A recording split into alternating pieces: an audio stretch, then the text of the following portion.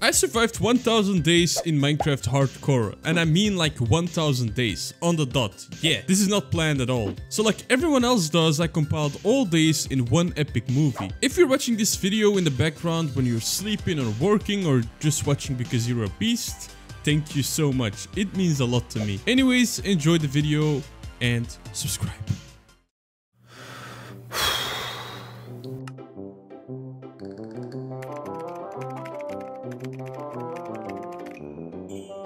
Bruh.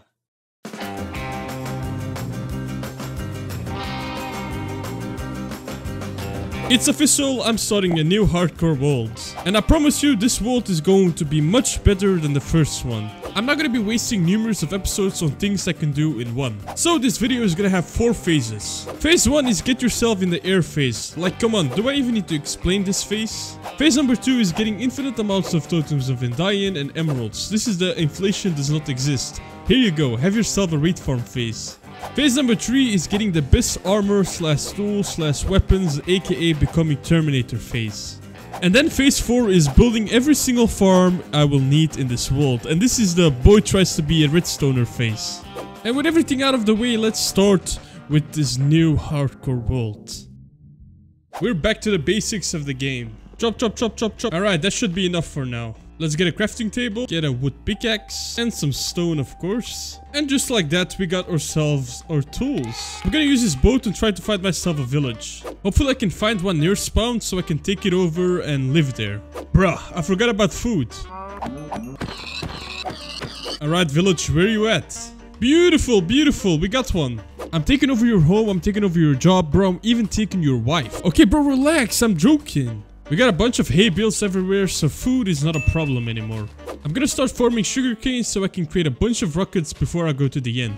I heard you haven't paid your taxes this year, so I'm gonna take some stuff from your home. Bro, 10 apples? Even more? This is going to be the spot. Sweet, sweet dreams.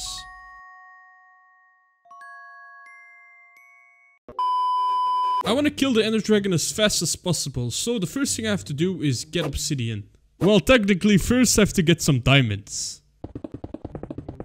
You can call me Mr. Iron, okay? Since I got everything iron, you can call me Iron Man. What a disappointment of a cave is this? It doesn't even go that deep. I got a better idea. I'm gonna try to get diamonds from stranded ships. Ooh, I see you, I see you. This gold is perfect for the nether. Alright, the first ship. Let's see. Oh, we got a diamond. A treasure map. I'm gonna take that. That took way longer than it should have. And no diamond. Come on, bro. Alright, ship. Bless me with a diamond. Yeah, no diamond, but we got a treasure map. Don't mind me taking your gold block. Alright, please give me a diamond. Please, please. Oh my god. This is like the 5th ship. Come on, just give me a diamond. Alright, I have a feeling this is going to be the one. This is going to be the one. Please, please, please, please. Bruh. I'm getting so much stuff, but come on, please. All I'm asking is a diamond. Bro, no way. This is the goofiest treasure chest ever. Oh, no diamond. If I remember correctly, there was a trick with the clay that you can find guaranteed diamonds underneath them. Okay, either the TikTok was fake or this thing is just patched. And scammer gets scammed, buddy. Okay, okay. I found one. I found one. My diamond. My diamond. Oh, oh. You can't use gold! Oh! Alright, no problem. I got another diamond right over here. Please, be more than just one. Please. Oh my god. Alright, 3 diamonds. Let's get that diamond pickaxe. As soon as I have enough obsidian to get a portal, I'm getting out of here. Okay, let's go. I'm gonna drop off everything I just looted and then we are going to the nether. Alright, let's go. Bro, what a stupid spawn. No way. Never mind, I take my words back. There's another fortress down over there. All it takes is one stupid guess to take me back to the menu. I better be careful on this bridge. Alright, that was easy. I definitely did not poop in my pants. I have to get blaze rods as fast as possible. I do not want to stay any second longer. Perfect, blaze rods. You know what's not that perfect? Almost dying. Oh, no. I got more than enough of blaze rods. I'm gonna loot this fortress and then I'm getting out of here. Bad. Good. Very bad. Come on, also bad. Okay. Yeah, I can't expect a lot. Okay, this fortress is just insanely bad. Alright, whatever. We got our blaze rods. Now we have to get ourselves some ender pearls. First, I'm gonna use all of the gold I have to trade with these guys and try to get some ender pearls. I got about 4 ender pearls after spending like a stack of gold. This is not good. You know what? I have a better idea. Some people wait for endermen until nighttime. Some people trade with piglins to get ender pearls. But this boy right over here loves to trade them. We got so many apples, we have gold, we can basically turn a villager into a zombie and heal him to get very cheap ender pearls. I'm gonna trap more villagers just to be safe that zombies don't kill any of them. Enjoy your new stay, boys. This one right over here will be the villager that's gonna turn into a zombie. Alright, I'm gonna lock him as a cleric. Alright, zombie, here you go, have some dinner. Okay, don't hit me. Alright, now we have to create a potion of weakness. We got a potion, we got a golden apple, let's give this guy his life back. While I'm waiting on the guy to turn, I'm gonna destroy this village. Yes, you heard me correctly. I'm gonna destroy this entire village because I wanna live here and I do not want to live in a village. Now I should be able to trade emeralds for ender pearls very cheaply. And there we go. 10 ender pearls, let's go. I need more emeralds, so I'm gonna create a mason villager, turn him into a zombie to get very cheap emeralds for clay. Actually, we don't need to turn this guy into a zombie. We can just trade like this. Alright, we got enough of ender pearls. Now I have to wait until it's nighttime to get phantoms. I need the membrane they drop to brew potions of slow falling. While I'm waiting on phantoms, I'm just gonna destroy this entire place. Oh, I completely forgot about creepers. I also need gunpowder to create rockets before I go to the end.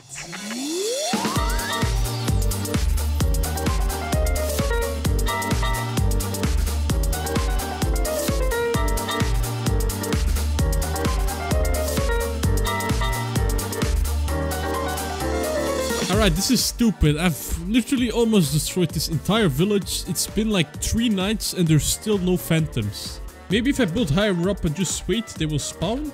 Okay, I just read that phantoms are scared of cats. Now, there are a lot of cats running around over here. So maybe because of that, they don't spawn in the village. So next night, I'm gonna go away from the village and maybe then we'll get some phantoms.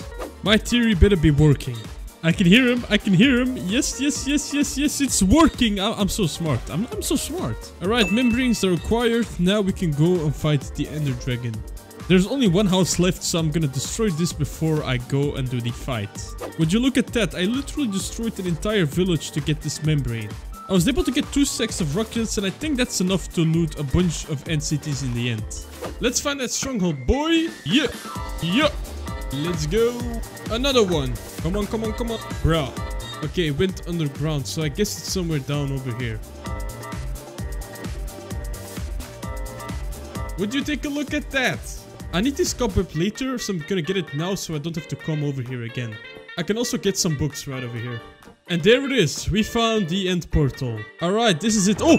Whoa. Get away from me.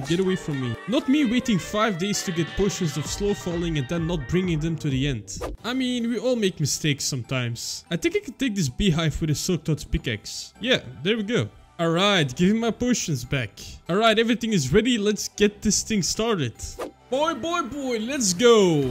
I'm gonna try to kill this guy as fast as possible, but of course, safety is always #1 priority. I'm not gonna risk it, I'm gonna drink one of these guys. First try, let's go. This thing does not want to hit it. Come on, just hit. Oh my god. Come on. Oh, there we go. Can I hit it first try? Nice. As long as I don't get hit, the ones with the bars are easy. This should be the last one. Oh no, never mind. Oh my god, this is the reason why you should have slow falling potions. Man, how are there 3 more left? I thought I got them all. First try. Nice. Bro. Please. Chill. Bro, this guy's following me. Get in the boat. Nice. Please, no. Please. Don't let me die like this. Oh. Oh my god, my heart. Alright, all of the towers are broken. Now we can start killing the dragon. Alright, the fight is pretty easy right now. All we have to do is wait until this guy purges and then we can hit him really easy. Alright, gentlemen, let me hit you a couple of times. I think we only need 2 more purges and then we kill the dragon. Come to me. Die. Alright, this should be the last purge. Let's kill this guy, get the dragon egg, and then look for an entity because I need my elytra ASAP. And there we go, we did it, we killed the dragon, let's go! Let me block this thing so I can catch all of the XP. No, don't go inside of the portal. Stay outside of the portal. Alright, there we go. The first item of phase 1 is gathered. We have the dragon egg. Now we have to go through the end gate to find some end cities. Man, I hope we have good spawns. Bro, ain't no way. Oh, come on. I don't even have enough blocks, bro. How am I supposed to bridge out and look for an end city? There better be an end city near me because I don't want to keep on bridging everywhere. Imagine I throw myself in the vote. Oh my god. Oh, no. Man, I have to be careful with ender pearls. I can't mess around with them. Nah, this place is depressing. Like, there's literally nothing over here. Like, I can't wait for an actual end update because we need it. Oh, there it is. There it is. Finally, bro. Finally. This took so long. As soon as I have my elytra, I can find a lot of these guys very, very easy. Alright. Nice. And there we go. There it is. Ooh, a diamond shovel. Let's go. But of course, the most important item is the elytra. There we go. We got the second item of phase 1. Technically, phase 1 is over, but phase 1 is not done until I looted a ton of end cities. Alright, Shulker, can you die, please? Come on. Die? Okay, finally. I'm so hyped to fly. Let's raid every single end city we can find until we don't have any storage left. Right, first chest. Okay, I'll take the looting swords. What do we have? Oh, a diamond pickaxe. Let's go. Yeah, this can turn badly really quickly. I have to be careful. Alright, these are the last 2 shulkers in this end city. Come on. What? Whoa, chill out, bro. Why are you coming over here? Whoa. Oh, yeah, I gotta be careful with these things. Anyways, let's go.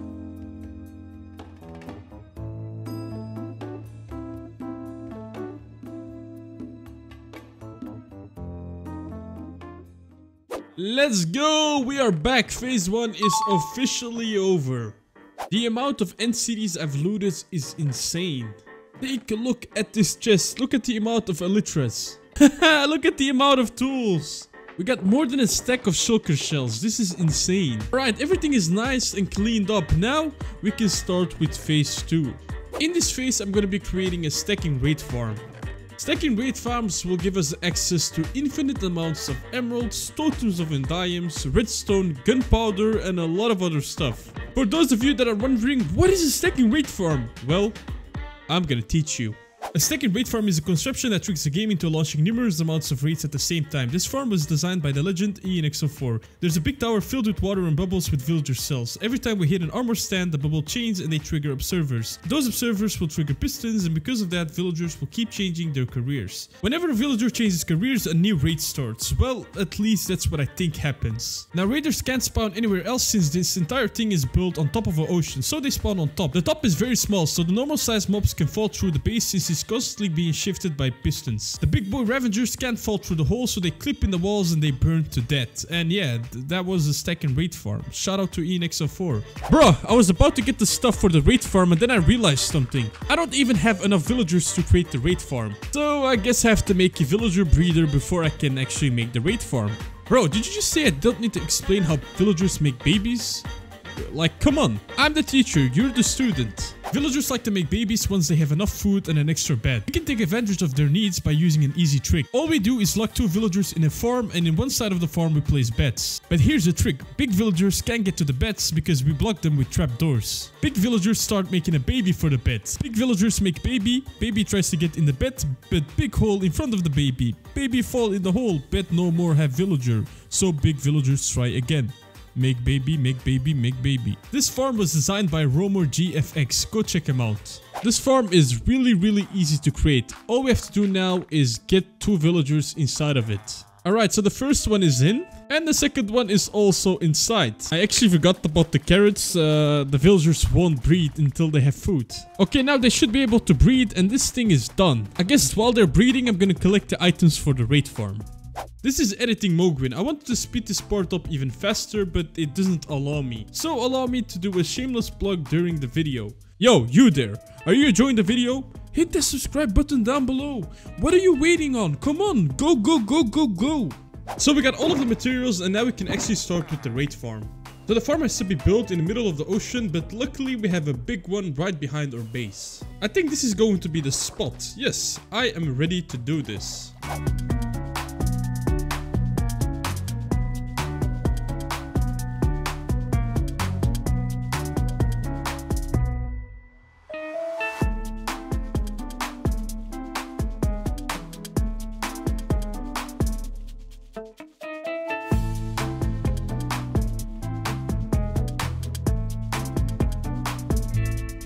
Alright, so the villager cells are made. Now we have to place 5 villagers inside of the raid farm.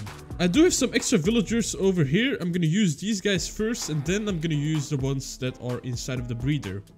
This guy has a job. I can't use villagers that have a job. I need normal villagers. Oh, this guy also has a job. Come on, bro. Ah, there we go. This one does not have a job.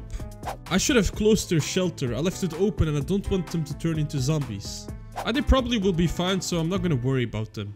So all I have to do is push them inside of the water column. They will go... Huh? Oh, come on. Do I really have to restart my game? That glitch is so annoying. So as I was saying, all I have to do is get this guy on top. Just go inside of it and then push him in the water column. He will go all the way to the top. Now at the top we've marked these spots and they basically have to fall down there. Now if I break the composer, he will fall in his cell. So you have to drop like 4 villagers in those spots, but I already have done 3 of them and you just saw the 4th one. So I'm basically done with that part. Now I do need the 5th villager on the top, but I have no idea why he's there. So once this guy is on top, we only have to make the killing chamber and then the farm is basically done. Please do not glitch again. It glitched again.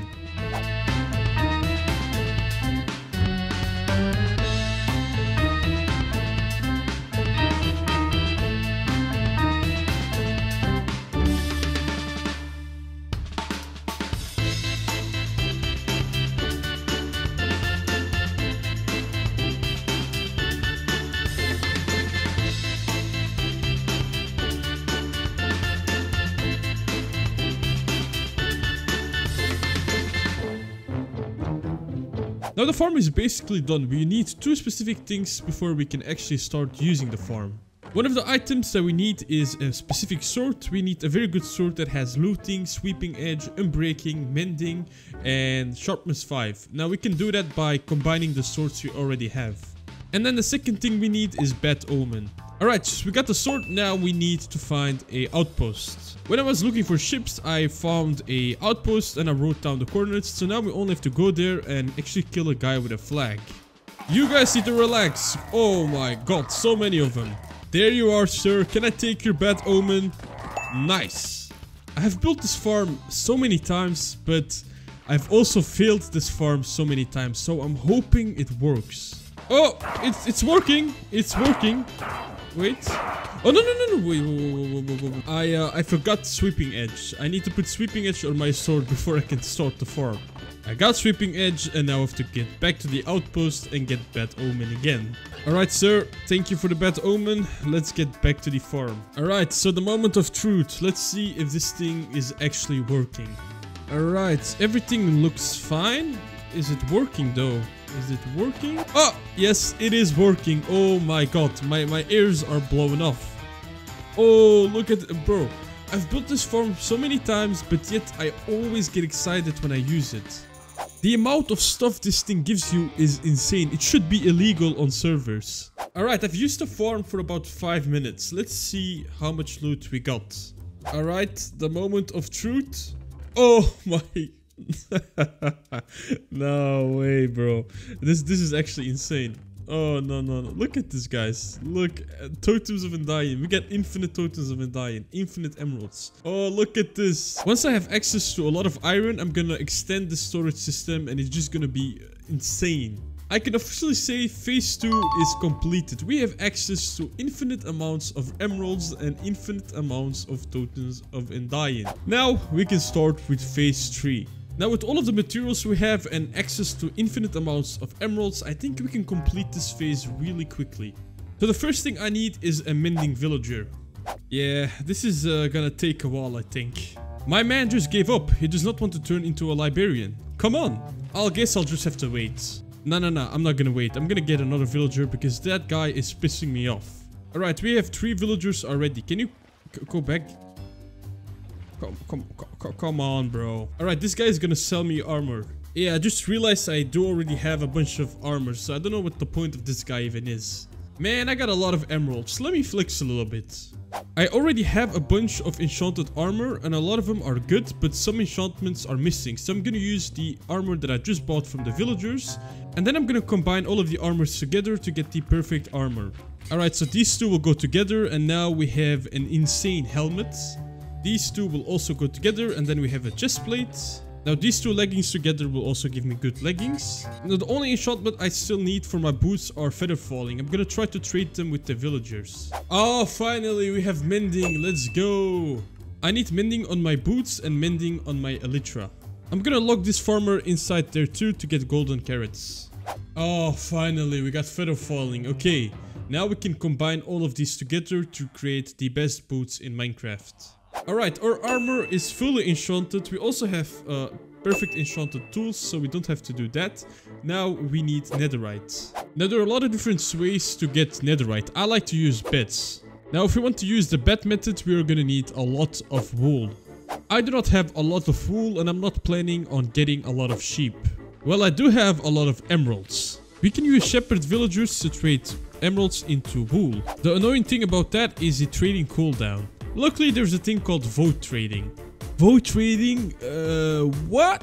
Vote trading is a way of trading in Minecraft that lets you skip the trading cooldown. There are a lot of different ways to do this, but they all work the same way. Interact with a villager, travel far away from that villager, but with your trade menu still open. And when you're far away from that villager, you trade with him. Once you come back, the trade is over, but the villager does not know that you traded with him. So you can keep on doing that over and over again. I'm gonna be using ENX's 4 railway system. You got 2 villagers and yourself in the middle. Basically, all we do is trade with villager A while we are going to villager B. Villager A is unloaded, but the menu is still open. So once you trade with villager A, you do the same for villager B. So you keep on going from A to B to B to A to A to B to B to A to A to B. I mean, you get it. Shout out to ENXL4, you're the best guy. Alright, we only need to load in the villagers. All this really is a railway with 2 villagers and you basically just go from one side to the other side while you're trading. I did mess up a little small thing beforehand, but I fixed it and now we can officially trade with these guys. Easy. I got 4 more emeralds left, I'm just gonna trade them normally. Look at the back, look at the amount of XP. Oh, crazy. Because we're not with them when we trade, all of the XP stays behind and once you're done, you got a ton of it. Alright, we got a ton of wool, we got a ton of wood. Let's start with the netherite grind.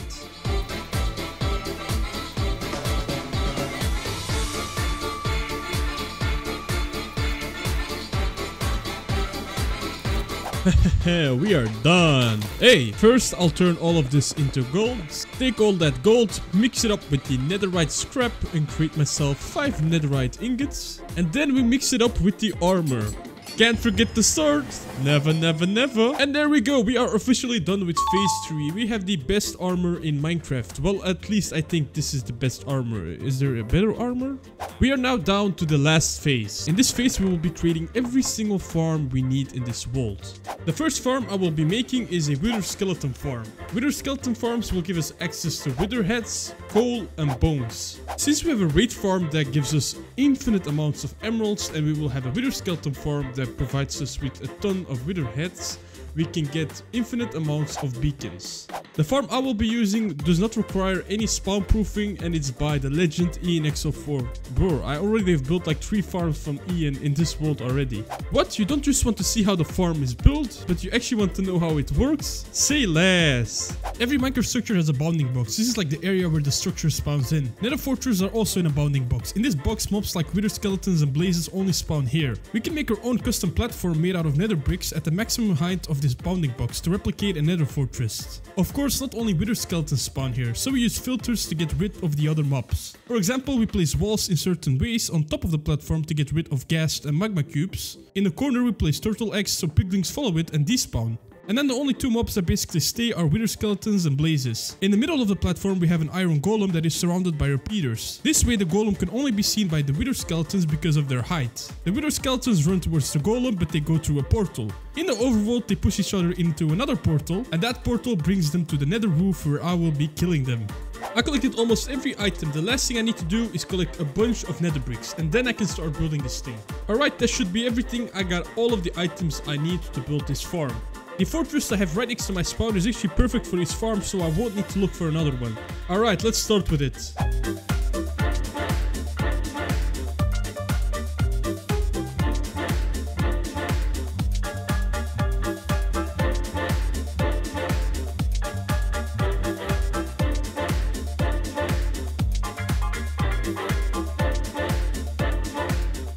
Okay, so the spawning area is done. Now I have to go on top of the nether roof to create the killing chamber. Alright, this should be the block and... yeah, nice. This is basically done. I'm also going to create a portal at my base that connects to the nether roof so I can easily travel everywhere. All I have to do now is create the overworld bridge and then the farm should be done. Alright, we are done. Let's test this farm out. I hope it works. Oh yeah, there we go. It's working. Let's do a small AFK session to get some skulls.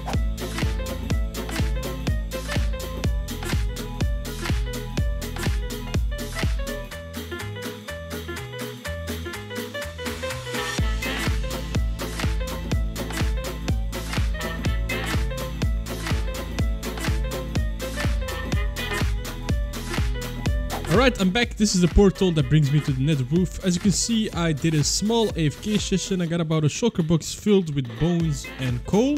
But like most importantly, we got 25 wither skulls. 25 wither skulls will basically give us 8 beacons. I'm gonna kill the withers under the end portal because why should I make it harder for myself? Now at the moment, the main reasons why I need beacons is to clean out the spawn area. If you didn't know, the spawn area in the vault is actually always loaded. For example, if you create an iron spawn inside of the vault spawn, the iron farm will always produce iron, even if you're not close to the vault spawn. So all the farms that require you to go AFK near it will be built in vault spawn. If we have a bunch of beacons, we can use H2 and FNC5 pickaxes to mine everything instantly. So that's exactly what I will be doing. I've also been making a bunch of glass because I need it for a bunch of farms. But yeah, most importantly, we got ourselves 8 beacons. To power those beacons, I'm gonna use our raid farm to get a bunch of emeralds. So I'll see you after I AFK for a little bit.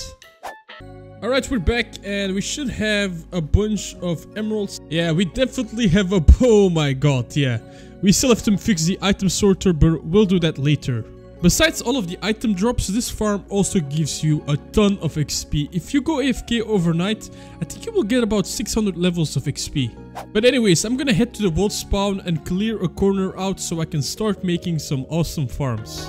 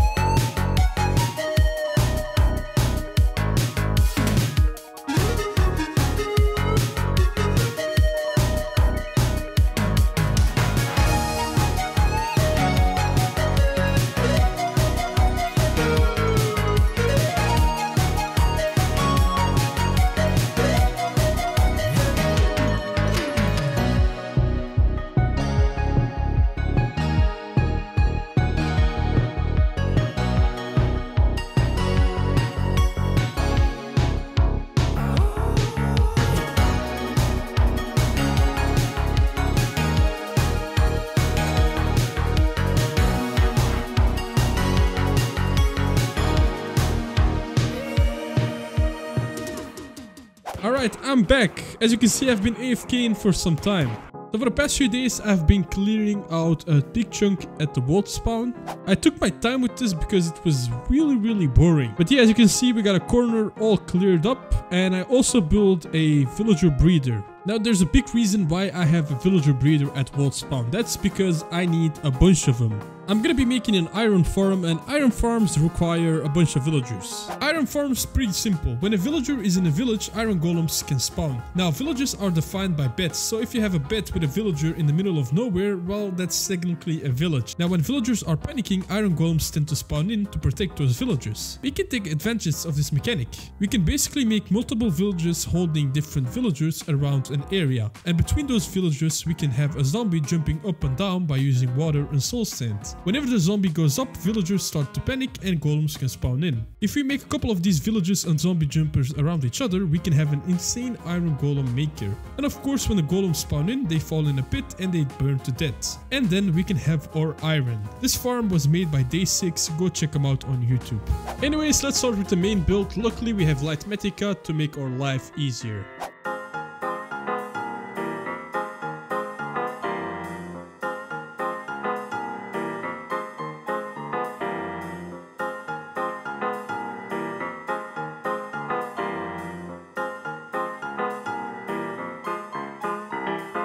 Alright, so the main build of the farm is done. Now we have to get the zombies and the villagers inside of the farm. For those of you that are wondering, what am I seeing on your screen? I use a mod where I can see the spawn chunks. So those big squares right over there are just the spawn chunks. But yeah, let's get some name tags for the zombies. And yeah, you see the name tag?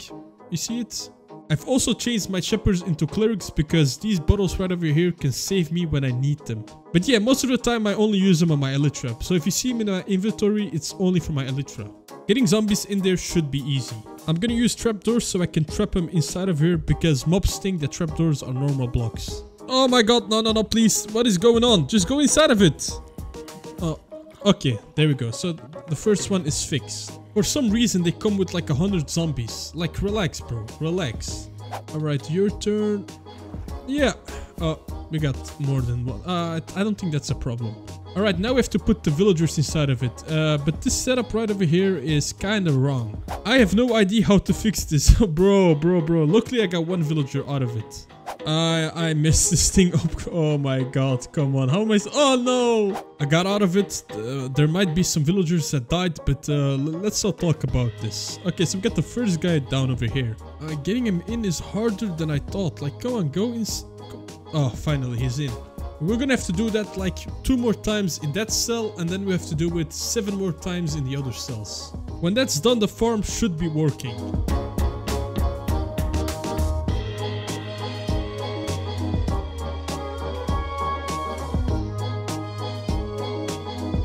Alright, that should be it. The farm should be oh, you can hear it already. It's working. Allegedly, this farm makes you 70 stacks of iron ingots an hour, but I don't know about that. Now, we can go far away as we want. This farm will still be working because it's in the spawn chunks. So, the iron farm is completed. Now we can go to the next farm on our list. It's pretty late right now. I'm going to sleep, but before I go to sleep, I'm gonna do an overnight AFK session at the raid farm. I want to get to level 1000 before I end this episode. Alright, I have AFK'd overnight. I've extended the storage system before I AFK'd, so we should have a lot of stuff. Right, let's check this out. Oh my... Oh yeah.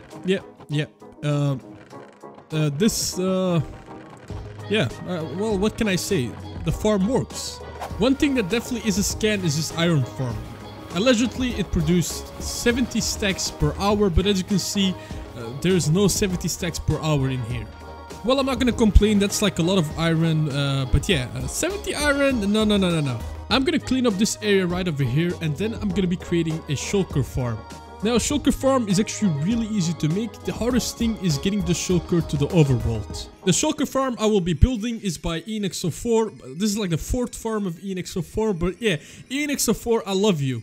Shulker farms come in every shape and size, but their mechanics are all the same. Shulkers can hit themselves with their projectiles. Well, of course, they do that by accident. When a shulker hits itself, it can duplicate itself. So the way this farm works is by placing a bunch of portals and glass walls next to each other. In the middle of the farm, we lock a shulker with a bunch of snowmen. The shulker will try to hit the snowman, but it will hit itself. The shulker will duplicate, but the places where it can duplicate to will send it through a portal. On the nether side, we have a system where the shulker will teleport to a block, but it will get stuck in a boat under another block. The shulker will die by suffocation and it will drop shulkers. In the nether side, we also have a shulker bank, so when the shulker in the overworld dies, we can get the new one back very easily. This farm is built by ENX04, and again, shout out to ENX04, he's the best Minecraft YouTuber. Anyways, I'm gonna start making this thing. I hope it goes smoothly. And by the fact we're gonna be working with shulkers, I know this thing will not go smoothly.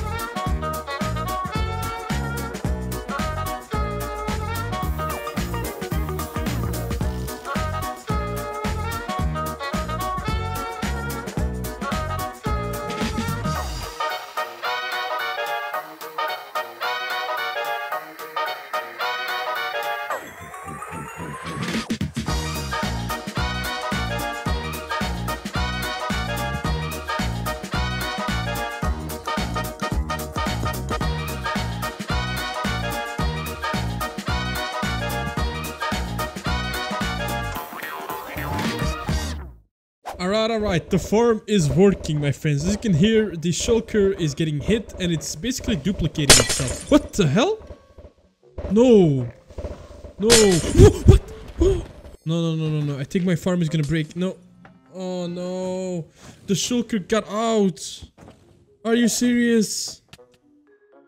Oh my god. Yeah, sometimes I hate Minecraft, to be honest. All over again, my friends. Oh my god. Okay, I got it fixed. I have to be careful now. I do not want this thing to blow up again. Okay, it's working. As you can see behind me, the shulker farm is done.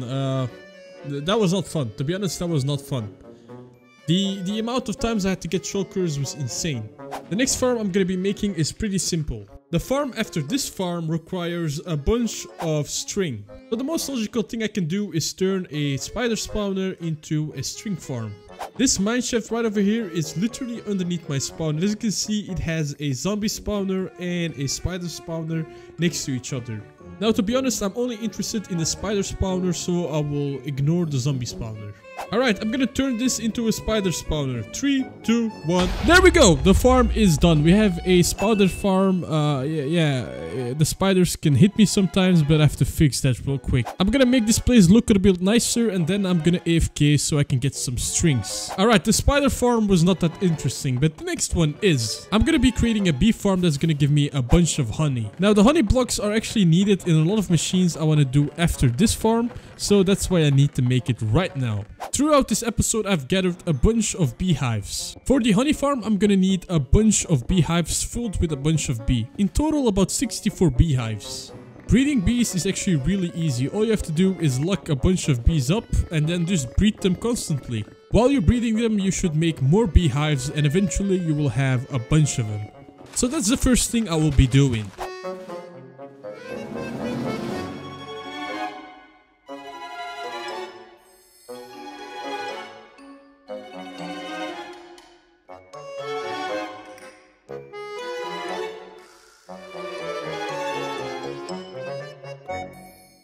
Alright, I might have gone overkill with the amount of bees I created, but you can never have more than enough bees. All of these shulker boxes are filled with beehives, and in every beehive we have 3 bees. I'm gonna need a stack of beehives for the farm I'm gonna be creating. Just like every other farm in this world, the beehive is by ENXO4.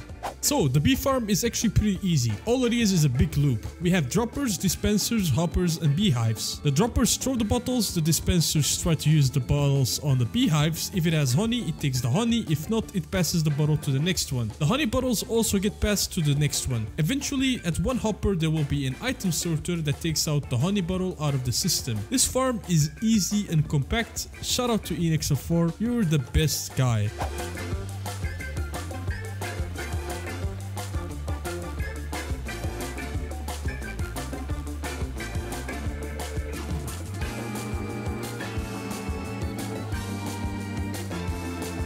Alright, the bee farm is done. These top chests have to be filled with glass bottles. Now I did place a couple of them in and the farm is actually working, but we have to stack this thing up with a bunch of bottles. Now you can craft bottles, but I have a better idea. The raid farm we have actually produces bottles. Now we have an item sorter at the top, so if we change the input to bottles, we can catch a lot of bottles. So if I clear out all of these chests and then go AFK at the raid farm, when I come back I should have many stacks of bottles. Alright, I've AFK'd for a couple of hours. Now let's check how many bottles we got. All chests should be full, to be honest. Let's see. Yeah, perfect. We have more than enough of bottles. Now the good thing is we never need to get more bottles because the system is a loop. When we use the bottles, we can just put it back into the system. So the honey farm is basically done. We have a bunch of bottles for the system. All of the bottles will stay inside of the system and we don't need to get any more bottles. The next farm we'll be making is a slime farm. I'm gonna be making a slime farm that does not require you to clear out any chunks. The farm is designed by More Things and it's really easy to make. Slime spawn in 2 ways. One way is in swamps. Slimes naturally spawn in swamps at nighttime. The second way slimes spawn are in slime chunks. In your world you have a bunch of slime chunks. In these chunks slime can spawn. When you use slime chunks you usually have to dig out a big area. I'm gonna be relying on swamps. All this farm really is a big room with an iron golem in the middle. Slime spawn in this room because of the swamp and they will go towards the iron golem. They get dropped in a hole that is made out of magma blocks. Eventually they burn and die. All the player has to do is AFK on the top. Shout out to more things for this amazing farm. I'm gonna make the slime farm AFK a little bit and then I'll bring you guys back when I'm done.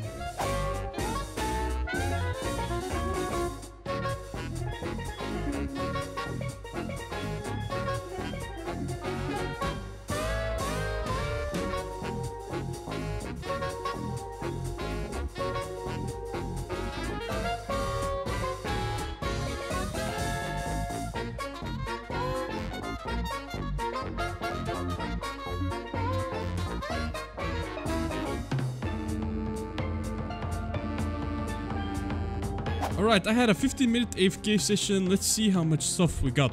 Now I do know the rates of this farm, so we should have a lot. There we go. In 15 minutes, we got 3 stacks of slime box. This farm is done. The slime farm is completed. And I think that's more than enough slime for this episode. The next farm on the list is the sugarcane farm. The design is by Sleeping Prince and it's super easy to create. The sugarcane farm is nothing more than a big long field of sugarcane. On one side, we have a storage system that is under a flying machine. Every time a redstone timer goes off, the flying machine goes from one side to the other. On top of the flying machine, we have minecarts with hoppers. These collect the sugarcane that gets destroyed by the flying machine. Once the flying machine arrives at the other side, it gets pushed back. Eventually, it will dock back to the storage system, drop off all of the sugarcane, and wait for the timer to go off again. Very simple and clean design. Again, shout out to Sleeping Prince. So let's get this thing going.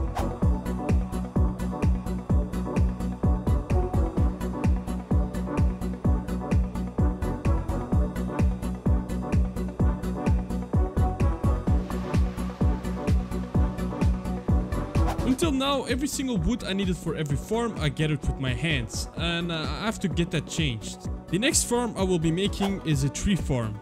There are a lot of different tree farms, but I'm gonna be making a very simple one. Can you guess who designed it? My friend, if you said ENX04, you are right.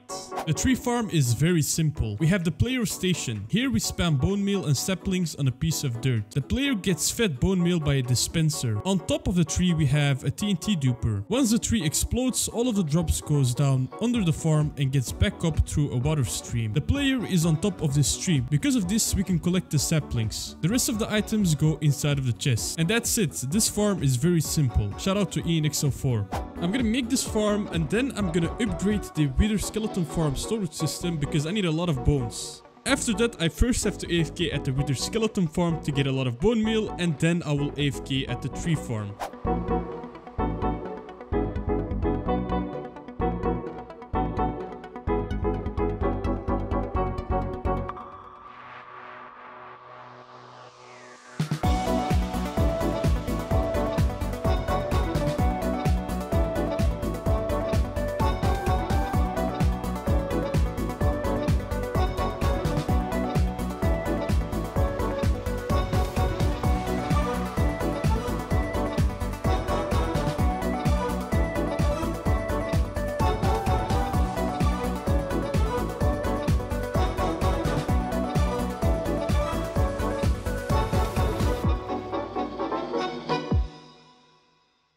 This tree farm is insane. We did a 15-minute AFK session. Let's take a look at the amount of wood we have. Oh, we have a lot of wood. Now, the downside to tree farms are the uses of the bone meal. We need a bunch of bone meal. The sugarcane farm also is working. As you can see, we got a bunch of sugarcane. And the honey farm also is producing a bunch of honey. As you can see, I already made a ton of honey blocks. I've also been turning all of my ingots into blocks, and as you can see, we have a bunch of iron. And of course, the shulker farm is also working. We have a bunch of shulker shells. Now we are almost ready. We are down to our last 2 farms. The next farm that I will be making is a gold farm. The farm that I will be building is not hard to make, but it is annoying because we are going to be using magma blocks. But the good thing about this farm is that it's gonna produce us so much gold. With the amount of gold we're gonna get, we can't use normal chests. We're gonna have to use shulker loaders. The gold farm is not that hard. We have platforms made out of magma. On those platforms, only zombified piglings can spawn. In the middle, we have a tower that is made out of trapdoors and turtle eggs. The zombified piglings will try to go there, but they will go through a portal. In the overworld, there is a bridge that takes them back to the nether. Over in the nether, they will be instantly placed in boats. Because of this, new piglings will instantly spawn in. Using the boat method, a ton of piglings will spawn in every second. The farm was made by Dashpum4. You're a legend, my friend.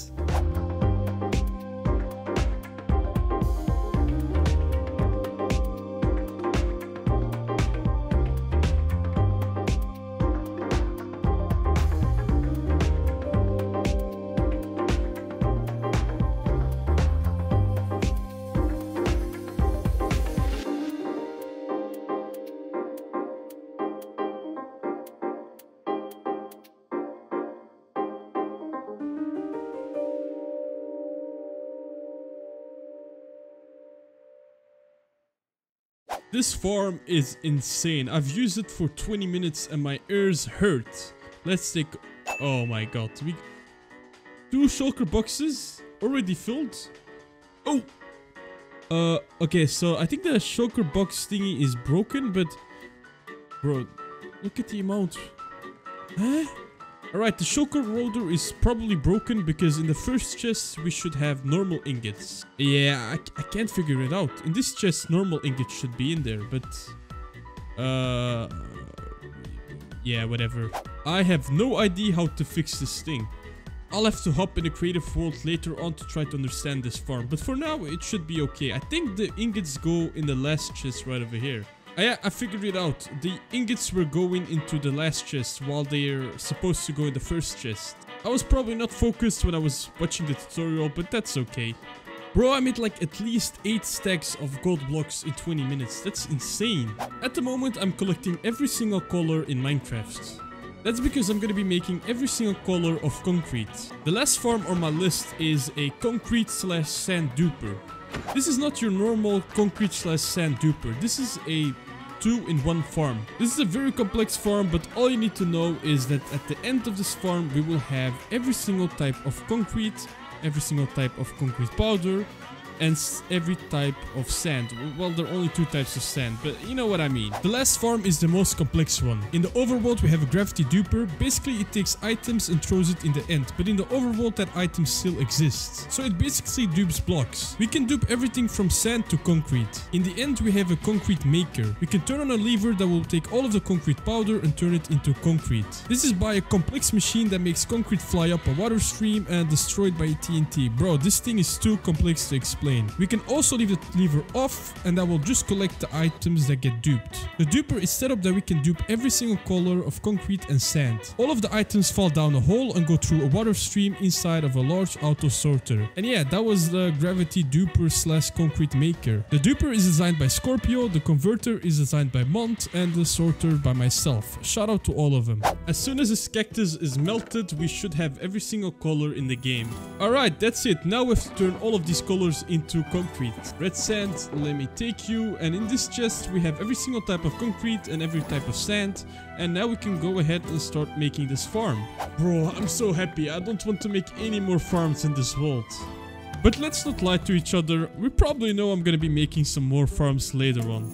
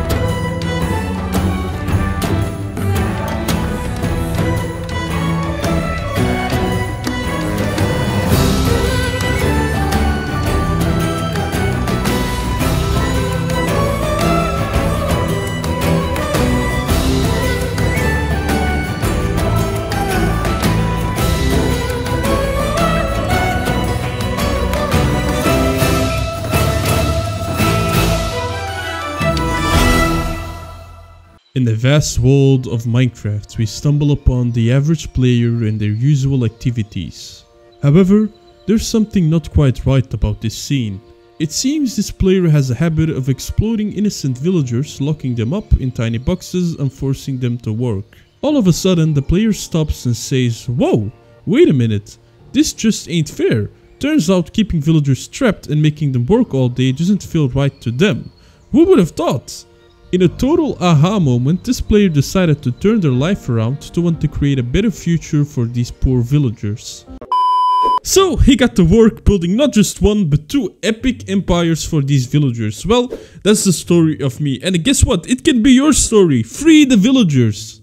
So at the moment I have a hardcore world where I have everything what I want to do whatever I want. Now what am I gonna do? Well, I'm gonna save villagers. Let's not talk about the villagers that are behind me right now. Now right before I started to record, I went ahead and AFK'd at the wither skeleton farm. As you can see, we got a bunch of bones, coal and wither skulls. So before I want to do anything else in this video, the first thing I'm gonna get is a bunch of beacons. Now we have access to everything besides getting the wither star itself. That requires me to kill the wither and to get, of course, some obsidian. Now we can do a little cheating and kill the wither underneath the end portal for free, basically. It can't attack me. Easy. I'm gonna get myself a couple of stars just to be sure that I don't have to come back over here. Alright, I got myself 21 nether stars and I think that's enough for now. I honestly have no idea if I have enough obsidian back home, so I'm gonna take some with me just to be sure.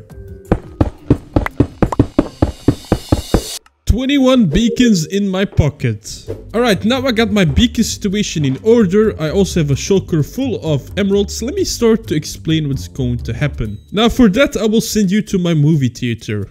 Welcome, welcome. This video is going to be split in two parts. Each part will take us back in time. We're going to be building two epic empires in two different eras. The first empire is going to be during the Middle Ages, and you already guessed it, we are going to be building a beautiful town surrounded by castle walls. This town will come alive with specific villagers, each playing a vital role. Now picture windmills and wheat fields on the outskirts of the land where farmers are living and working. So there we go, the first villagers in this town are the farmers. Besides farmers, we will be having tool, weapon and armor smiths living in the heart of the town. Besides the homes where they live in, we will have numerous amounts of factories around the town for them to work in. We will also have butchers, leather workers and shepherds in the town, but like come on, who even trades with these guys? Anyways, they all deserve their freedom, I guess. Every one of these three will have their own special building where they can carry out their task besides their home. I also want to add a small harbor to the town, so I guess I will make some fishermen stations over there. So fishermen are also welcome to the town. Now as for location, I've already went ahead and found a plains biome with a village. This village will be useful. I'm going to be stealing villagers and making a breeder in my future town. Hopefully by the end of the build we'll have a bunch of villagers so we can spread them out over the town. And there we go, that will be the first empire. Now as for the second empire, well, I'll see you guys later. Alright, so before I go to the land where I will be building the first empire, I'm gonna gather some concrete. I'm gonna be using concrete to mark out the layout of the town. After marking where I want everything to be, I will terraform the land before I actually start building. Alright, that should be enough. I got 3 shulker boxes filled with concrete. If you fly in this direction, we will see the portal I've set up to go to the future town. There we go. May I present you the land where we will be building the first empire.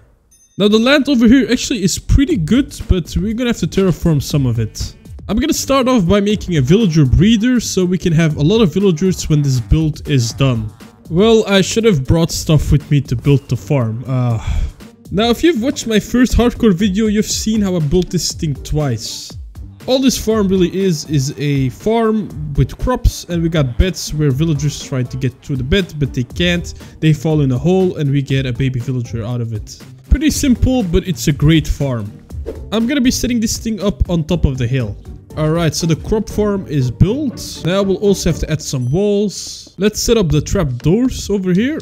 On the opposite side we place the beds. Then we'll get 2 villagers inside of the farm. Okay my friends, you're the first one to go. Oh, he didn't die, whatever. Alright, second one, can you go too? Go, go, go.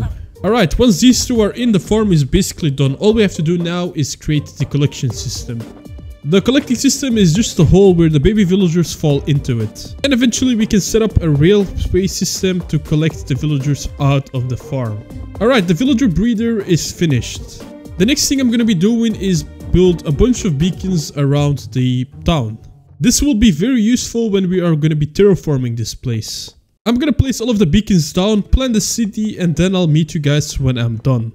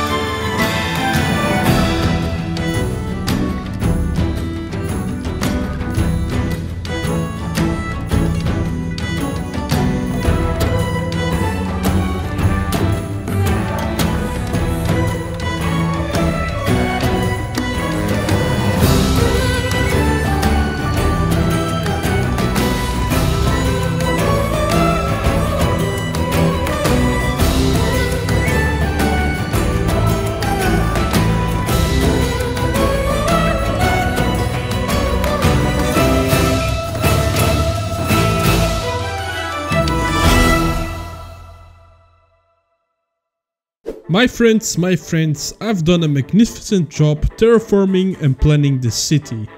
Terraforming this place took a little bit longer than I expected, but take a look at this, I really like how it's done. Also, take a look at this villager breeder, this thing is filled up. Now that everything is planned, we can actually start and building the city itself. But wait, we don't have any materials for this town. Well, don't you worry, I have a bunch of resources to get anything I want. Now honestly, for the first build, I don't need anything special. We're mainly gonna need a bunch of stony blocks and a lot of wood. Now for the stony blocks, we need stone, stone bricks, cobblestone, diorite, andesite, granite, and bricks. Now we can already cross off stone, stone bricks, and cobblestone because we have a bunch of it from when we were terraforming the spawn. Okay, actually I take my words back, I don't have a bunch of stone left. Do have stone, but I have to turn it into stone bricks, so I'm gonna need more stone. Now the best way to get stony blocks is by just mining them. So that's what I will be doing. So as I said before, we already have cobblestone and stone bricks. These are set up now at the town. Let's get the other blocks. Okay, I just realized I might also need deep slate. I'm gonna use cobbled and deep slate tiles, but I think you only need cobbled deep slate and you can create tiles from cobbled deep slate. So getting cobbled deep slate it is. Alright, I'm gonna set up a beacon and mine a bunch of stone. Alright, beacon activated, let's get a bunch of stone.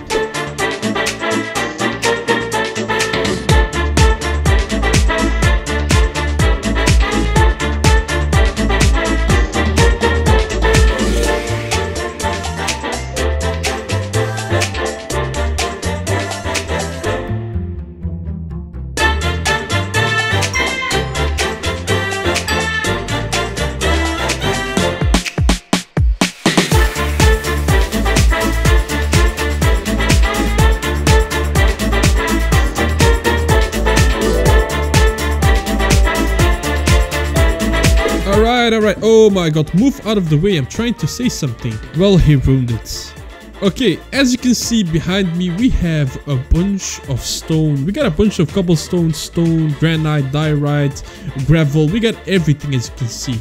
We even got like a bunch of ores. Look at the amount of diamonds we've got. But like, we've got a ton of stuff. We do not have to get any more stony blocks for this video. I digged out this entire area for cobble deep slate. And this entire room on the top was also digged out for stone, granite, diorite, and you know, all of the other stony blocks. So with that out of the way, we almost have all of the stony blocks. Let me take all of these back to the town. Alright, almost all of the stony blocks are set up.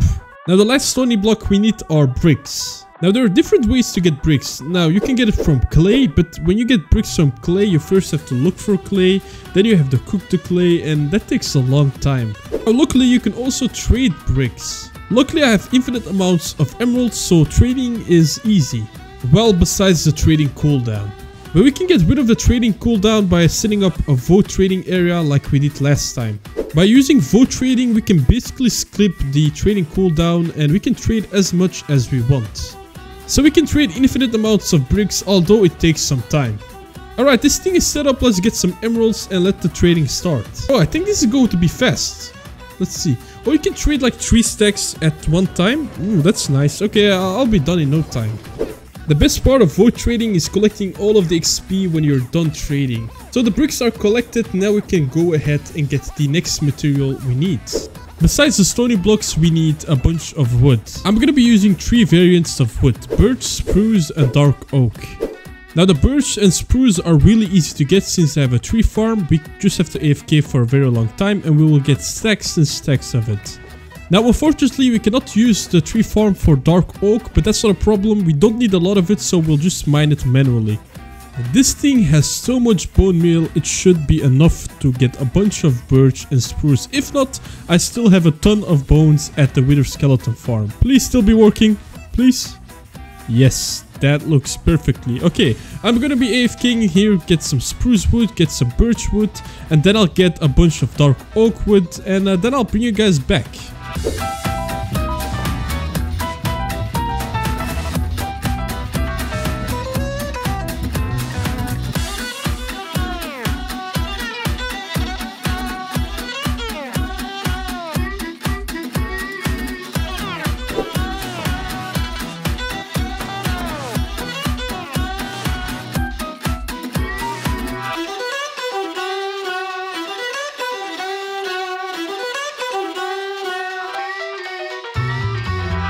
Alright, I got every single type of wood I need. I mined a bunch of dark oak, as you can see. I also have a bunch of spruce and birch from the tree farm. I brought over 4 shulker boxes of birch and spruce, but I got a lot of left in the tree farm. Also got myself some lanterns to use as a light source and some glass. For the factories, I'm also going to use lava, so that's the only thing I still need to get. Never mind, I also need some campfires. Okay, now I should have everything I need to start the main buildings. Alright, so I'm going to go ahead and build all of this, and then I'll bring you guys back when I'm done.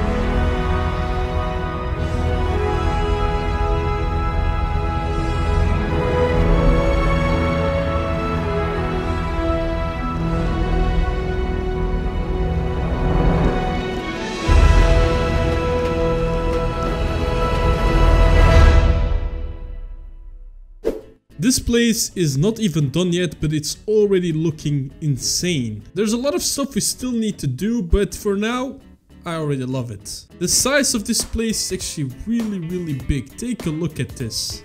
The next step in finishing this build is adding roads to this place. The main road will be made out of stone and gravel, but the sides of the road will be made out of coarse dirt, rooted dirt and dirt paths. Now the coarse dirt can be simply crafted and dirt path is basically just dirt with a shovel. Now the root dirt is kinda tricky.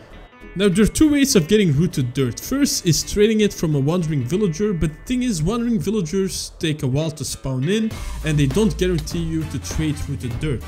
Now another way of getting rooted dirt is by getting it underneath azalea trees. Now from past experiences, I think you can get about 8 stacks from each azalea tree.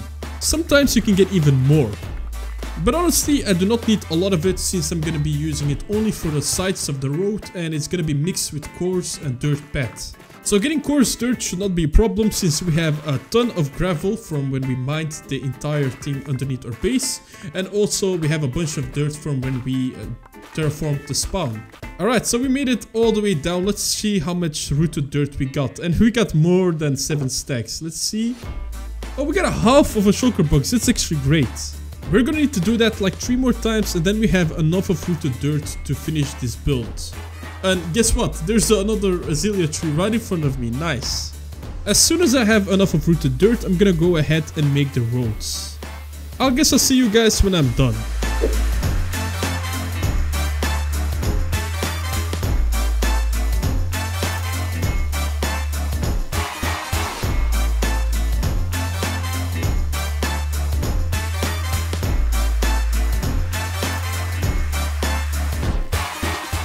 We are making so much progress. Just the roads alone make this place look 10 times better. I must say this place looks a little bit naked, but as soon as we add details, it's going to look insane. Talking about details, I first need to get the villagers inside of their workstations. Now here's the thing, this place is actually bigger than I thought it was going to be. So the villagers inside of that breeder are not enough. I'm going to create 2 more extra breeders just to get more villagers. Now while we're waiting on new villagers to breed, we're gonna decorate our place. Right now I'm gonna gather all of their workstations and then make a bunch of beds to place inside of their homes. Making all of their workstation is easy. I got all of the materials. The only thing I don't have is wool for their beds. I'm gonna need a lot of beds. Remember when I said who even trades with shepherds? Well, I need shepherds. I'm gonna set up some shepherds at the void trading station to be able to trade wool.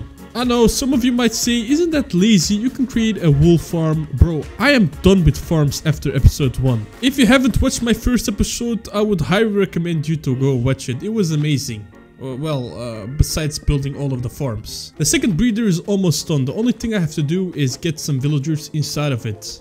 For those of you wondering why I have light blue beds, well, when I set up 2 shepherds in the void trading center, one of those gave me black wool and light blue beds as a trading option, so I traded some beds with him. I've also traded a bunch of black wool to be able to create a bunch of beds for this town. Alright, the bridge is done. Let me get the rails over here and then I can bring over the villagers. Almost done with this. Alright, the 2 villagers should arrive any second now. Hello? Where are you guys?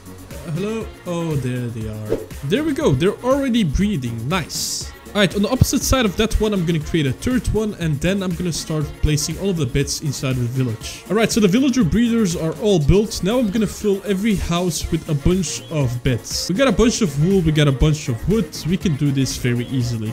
I just finished placing all of the beds, and now I'm designing some lanterns that I want to spread around the city. Now I'm not very good at this, so designing one is kind of difficult for me. Yeah, honestly, I have no idea. I think I like this one. I'm gonna go for this one. Alright, I'm gonna spam these around and make sure mobs cannot spawn.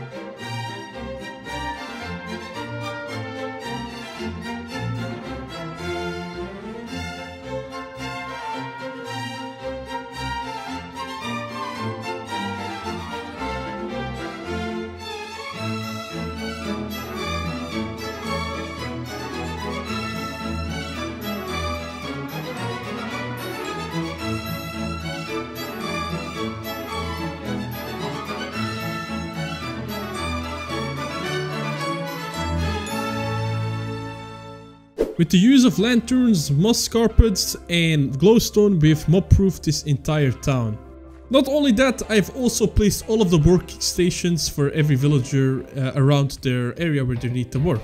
So as I said, I used glowstone and moss carpet around the areas where I didn't place any roads, just to make sure that mobs cannot spawn. And yeah, all of the houses have beds, but y'all already have seen that. The archery is one of my favorite areas. Take a look at this. The stable, well yeah, it's just a stable. Nothing special about this. The large factory right over here will be for the armor smiths, and look at this place, I love it. For the windmills, I just placed a bunch of barrels around the windmill and inside of the windmill for the farmers. The big barn is for the shepherds, and I just placed some hay bales and the working stations. For all of the chests I had over here, I just placed them down over here in this hole with the portal.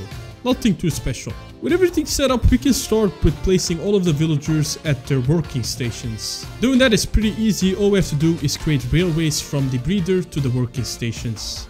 The armor smiths are in place, so are the farmers on this side. The shepherds and the farmers on the other side are also in place. Oh my god, watch them all go back to their job at daytime. So we now have to do that for the other villagers. I also forgot to tell you guys about the Fletchers. We have Fletchers in this city. I think I never mentioned it before, but y'all saw the archery. So the toolsmiths are also in their place. So are the butchers. The weaponsmiths have also arrived at their location. And lastly, the Fletchers. I need to wait to get some more villagers so I can get leather workers and fishermen when I make the harbor. Alright, so the first empire is almost done. All we have to do now is create a harbor, decorate this place with a bunch of trees, create some wheat fields, and then we are done. I'm gonna go ahead and do that, and then we are finished with the first empire.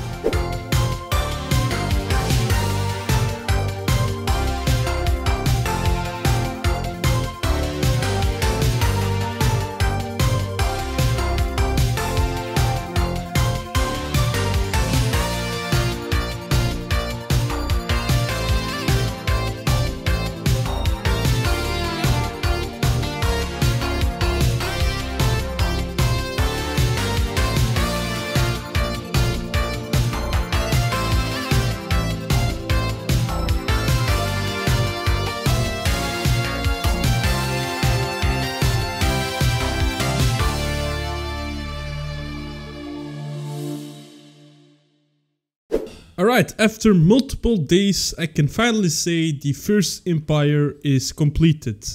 Enjoy it!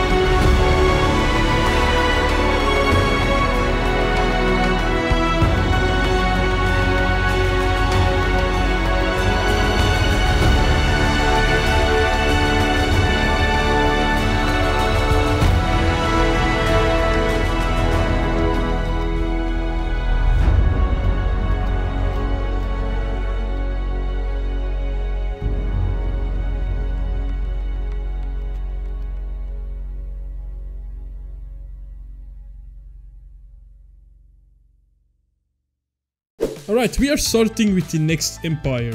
Let me take you guys again to the theater and explain what we're going to be doing. The next empire will be the Roman/Greek Empire. Honestly, I have no idea what the difference is between these two building styles. Now, we've used some villagers, but there are a lot of them left. I want to have a main temple that has a view over the entire empire. This temple won't have any villagers, it's just mainly for decoration. Next up, I want to create a colosseum with a building. Inside of that building, we will have clerics. I want to give it a dungeon vibe, or at least I'll try. I also want a large library for the librarians, and then we'll have a bunch of small and large houses scattered everywhere. The location for this empire will be in a desert. Again, I've already scouted and found a perfect desert. I think you should know the drill by now. Get concrete, plan the city out, and then we'll terraform everything. What is this guy doing on top of the nether roof all by himself? How did he get over here? Oh, I have to set up the villager breeder first. I forgot about that.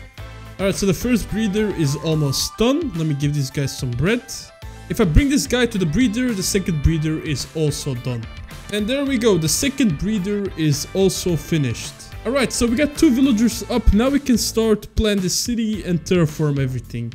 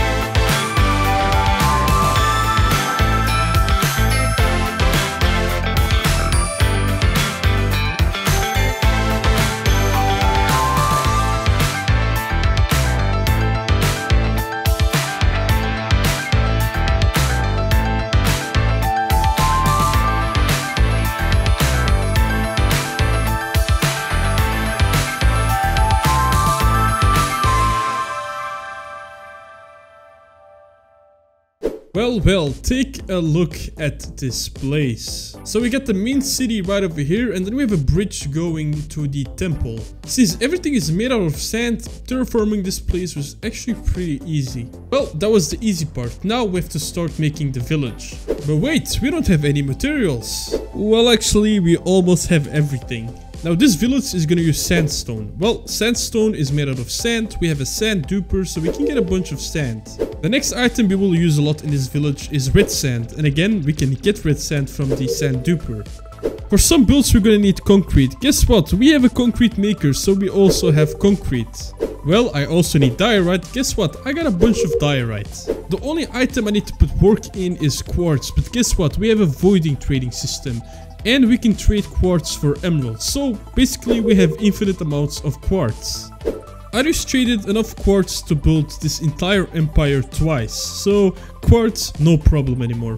For some reason I took all of the diorite I mined in the mines and I brought it to the medieval village, but I didn't even use it, so I can take all of this back to the Greek village. I keep calling everything villages, but they're supposed to be empires, okay? For concrete I'm gonna need white, blue and red concrete, but I have AFK'd at the concrete maker, so we have a bunch of concrete. We got the concrete, we got the sand, we got the quartz, we need one more thing. The last thing we need is gold.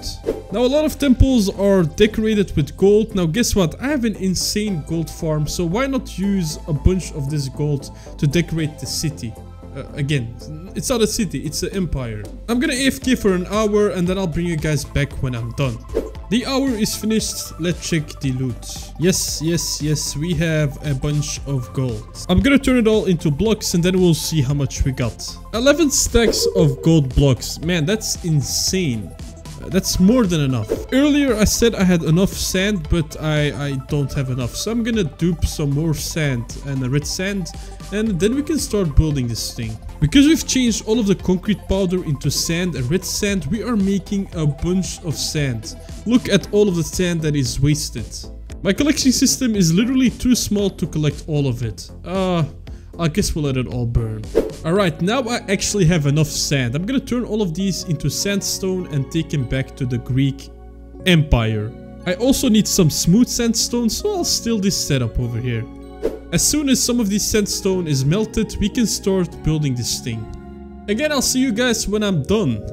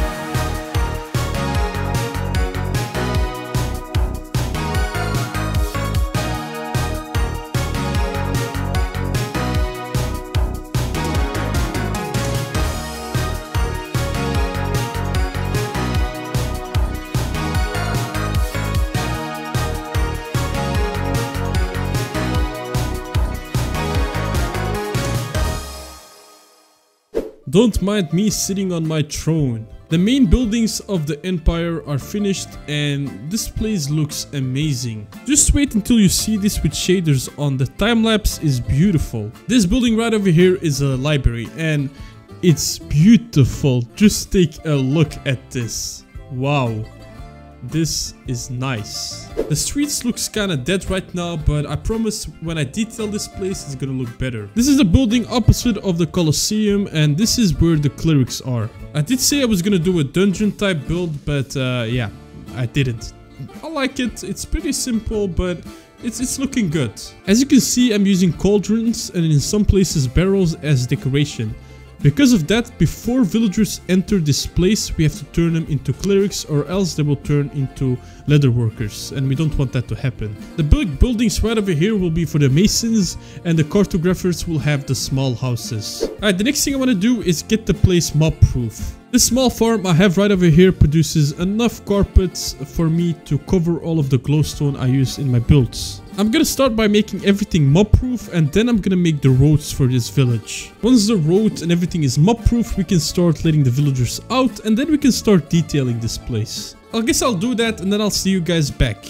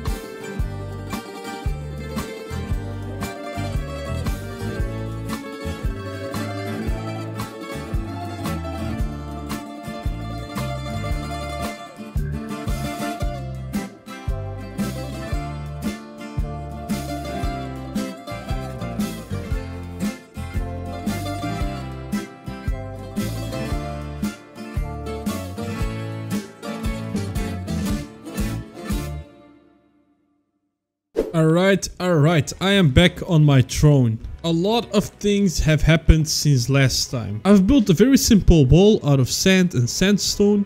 I've built, as you can see, roads. I've also covered the sand inside of the walls with dirt, coarse dirt, and some moss. I've created all of the workstations around the city. And yeah, what can I say? This place is looking fancy. Now, remember when I said this place is mob proof? Well, it's not. As you can see, on top of the roofs, some places mobs can spawn. We can fix that really easy. We can fix that easy by using lighting or lightning or, you know, those glowing vines. Now, there are two things left inside of this village. First, we'll have to put all of the villagers in their spots. Secondly, we'll have to finish the decoration. Some spots of the empire kind of look empty, so I'm gonna add some more smaller houses, and then I'm also gonna create some markers for the decoration, and I'm gonna create some wells around the empire just to finish it off. Doing all of that is kind of boring, so I'm just gonna make a large time lapse of everything I do, and then when I'm done, I'll bring you guys back.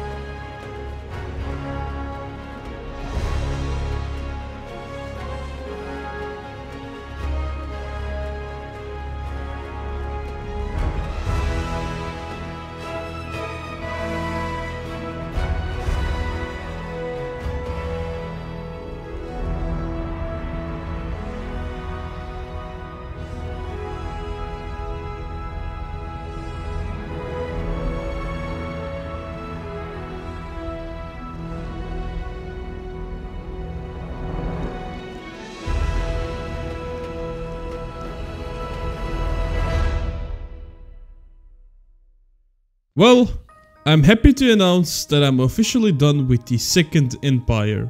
As a final message, I just had to turn on shaders because this place looks insane with the shaders on. I am really happy with the detailing. As you can see, I made a lot of markets and wells around the empire. Small details like this just make any build look 10 times better. The empire is now 100% mob proof. Mobs cannot spawn. Not even on the roofs, because I've put lichen or whatever it's called on every spot where mobs can spawn. Can we just take a second to admire this library? Look at this. Now there's two small things I have to do before I'm done with this place. First is get rid of the beacons, and then lastly clear out all of the chests. For all of the shulkers and chests, I'm just gonna put them all down over here right next to the portal.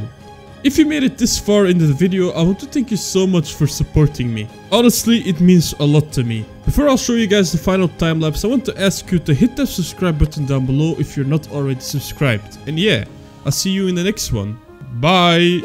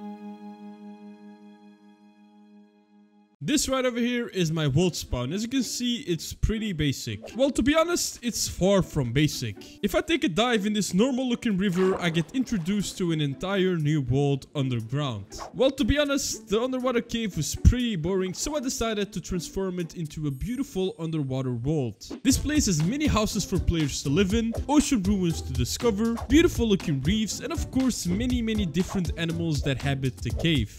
I've been on a long break from Minecraft Hardcore and it feels good to be back. Before we start with anything, I'm gonna have to get rid of a problem. This villager breeder has been making so many villagers that it's actually causing my game to lag, so I'm gonna have to get rid of him.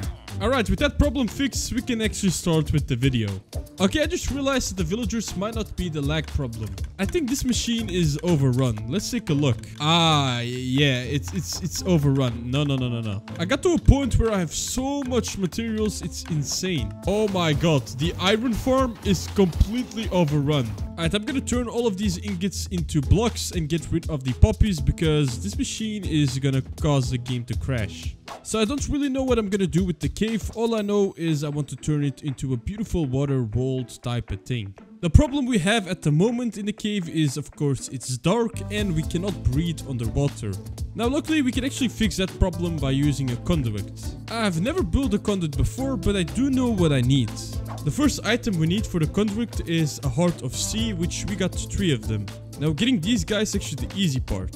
With 1 Heart of Sea, you can make 1 conduit, and I don't know how many I need. The second item we need to build conduits are Nautilus shells. There are many different ways to get shells. You can get them by killing drowned zombies that are holding them. Wandering villagers can also have them as a trade, but it's really rare. And you can also fish them, but it's really rare. Now, for Heart of Seas, I think you can only get them from treasure maps. And finding treasure chests is really easy. All we do is fly over a sea, find ourselves some ships, and then you can find a treasure chest easily. And there we go, we got ourselves an extra Heart of Sea. So I've been flying around for about 5 minutes now and I haven't seen any drowned zombie yet. I swear Minecraft does this on purpose. When I don't need them, they're all around, and when I actually need them, I can't find a single one. I'm gonna craft night vision potions to be able to see better underwater. Alright, we got plenty of potions. Underwater vision should not be a problem anymore. Why are there no drowns? What is this? Alright, I'm actually starting to get pissed off. Where are the drowned zombies? Is my game glitched? I think my game is actually glitched. Ah, the first drowned zombies are inside. They're actually in the cave that I'm gonna transform. And these guys are not holding any shells. So, yeah, no shell, I guess. Now, I actually do not know if these shells are actually really rare. I don't think so if you can actually trade them from a wandering villager. But, yeah, we'll see. I'm gonna give the ocean another shot. But as you can see, there's still no drowned zombie. Come on, where are the drowned zombies? Okay, I'm actually giving up on zombies. I'm just gonna get them from fishing.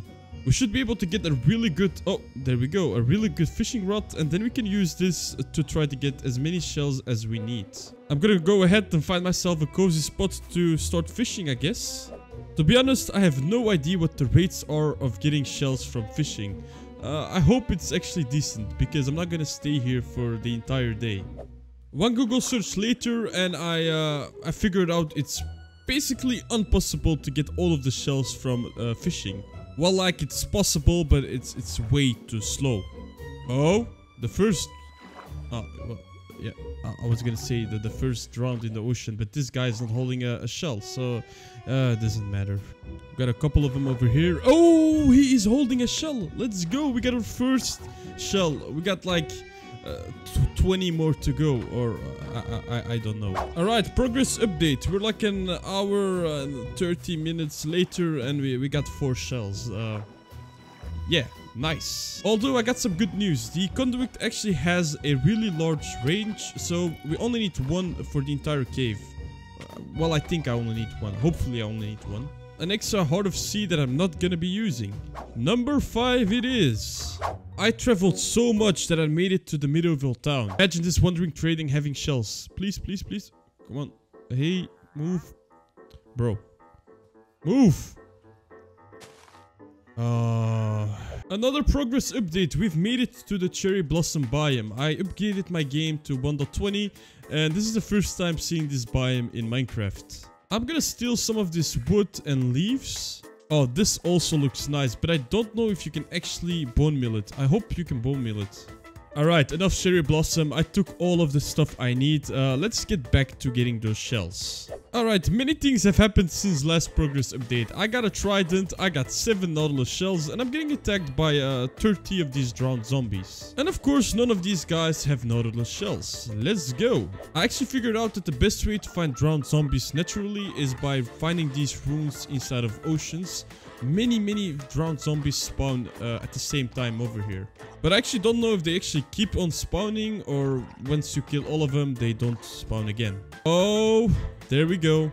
We are done. The last nautilus shell is in our pocket. Alright, this is going to be my first time building the conduit in Minecraft. And there we go. We got ourselves the conduit. Let's go. Now, for some reason, I thought I had a guardian farm in this world, but I actually don't. So now I have to go and mine prismarine manually to build the conduit itself. For those of you that don't know, a conduit actually works when you place prismarine blocks around it. It doesn't require iron or diamond blocks like beacons do. Alright, we should have enough now. Let's get back to the cave and actually build the conduit itself.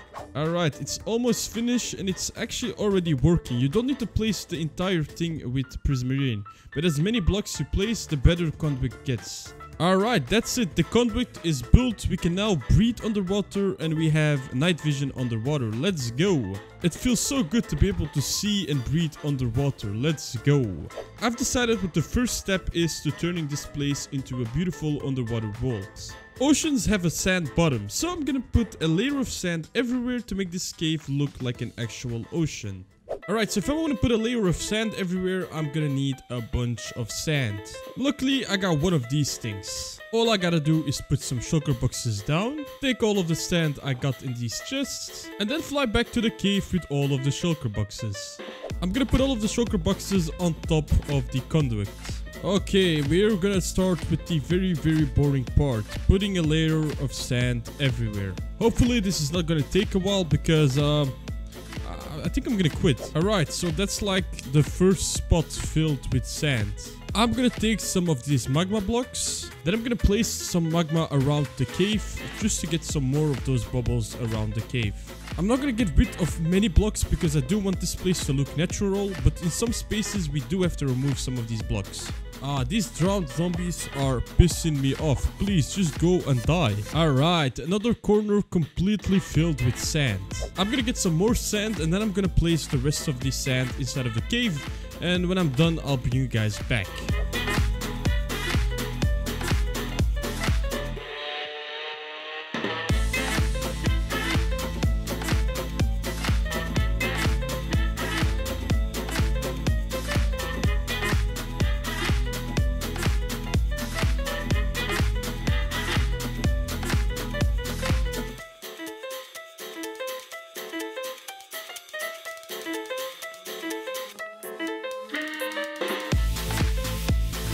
So majority of the cave has sand now, except we have a small problem.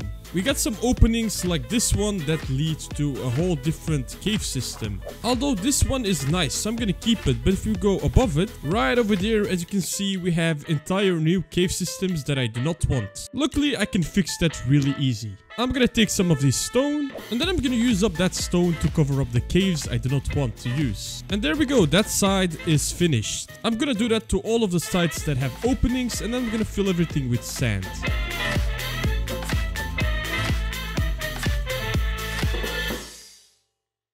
Alright, this entire cave is covered with sand. I also did a little bit of terraforming, not too much. As you can see, I just made a couple of platforms so I can actually build things later on it. As you can see right over here, I flooded this area a little bit, right over there too. Just in a couple spots we got a flat area to build on. Before I do anything else, I'm gonna build something that I've been wanting to build for a very long time. That is a mob switch. Now, if you didn't know, if you can lock up about 70 monsters inside of the world spawn that have name tags so they don't disappear, mobs won't spawn anywhere else on the world. Now, we can build this machine on the edge of the world spawn. So we can put all of the monsters, let's say, inside of the world spawn, then the mob switch is on, so no mobs will spawn. And if we put them outside of the world spawn, the mob switch will turn off. I'm not gonna follow a tutorial, I'm just gonna freestyle this build. I watched a short from Beppo and he made this mob switch look really easy. All he did is make two cubes, one was green and one was red. Between those two cubes there was a piston wall to block off all of the mobs in one cube. For the mobs he chose villagers. First he traded with them so they don't despawn, and then he turned them into zombie villagers. Now I do have a villager breeder at spawn, so getting villagers is really easy. Alright, so that's the base for the green cube. The water is gonna ruin the redstone. I'm gonna have to get rid of all of the water before I can do anything else. Alright, that should be okay, I guess. Let's get the roof set up. Okay, then we'll have to do that again for the red cube outside of the world spawn.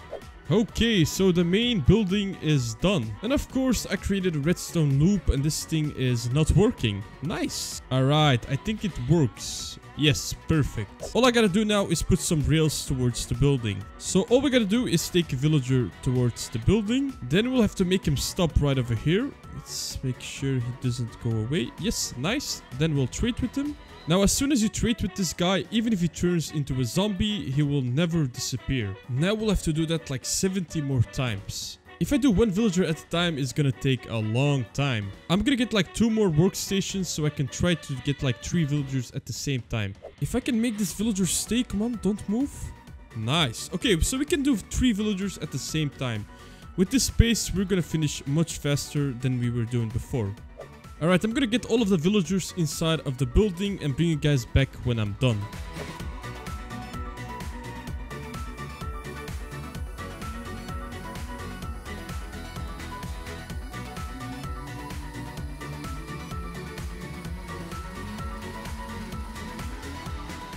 These 3 should be the last villagers to go inside. Come on, go, go, go. Alright, perfect, perfect, perfect. Now all I gotta do is bait a zombie inside of the building. Alright, come down over here.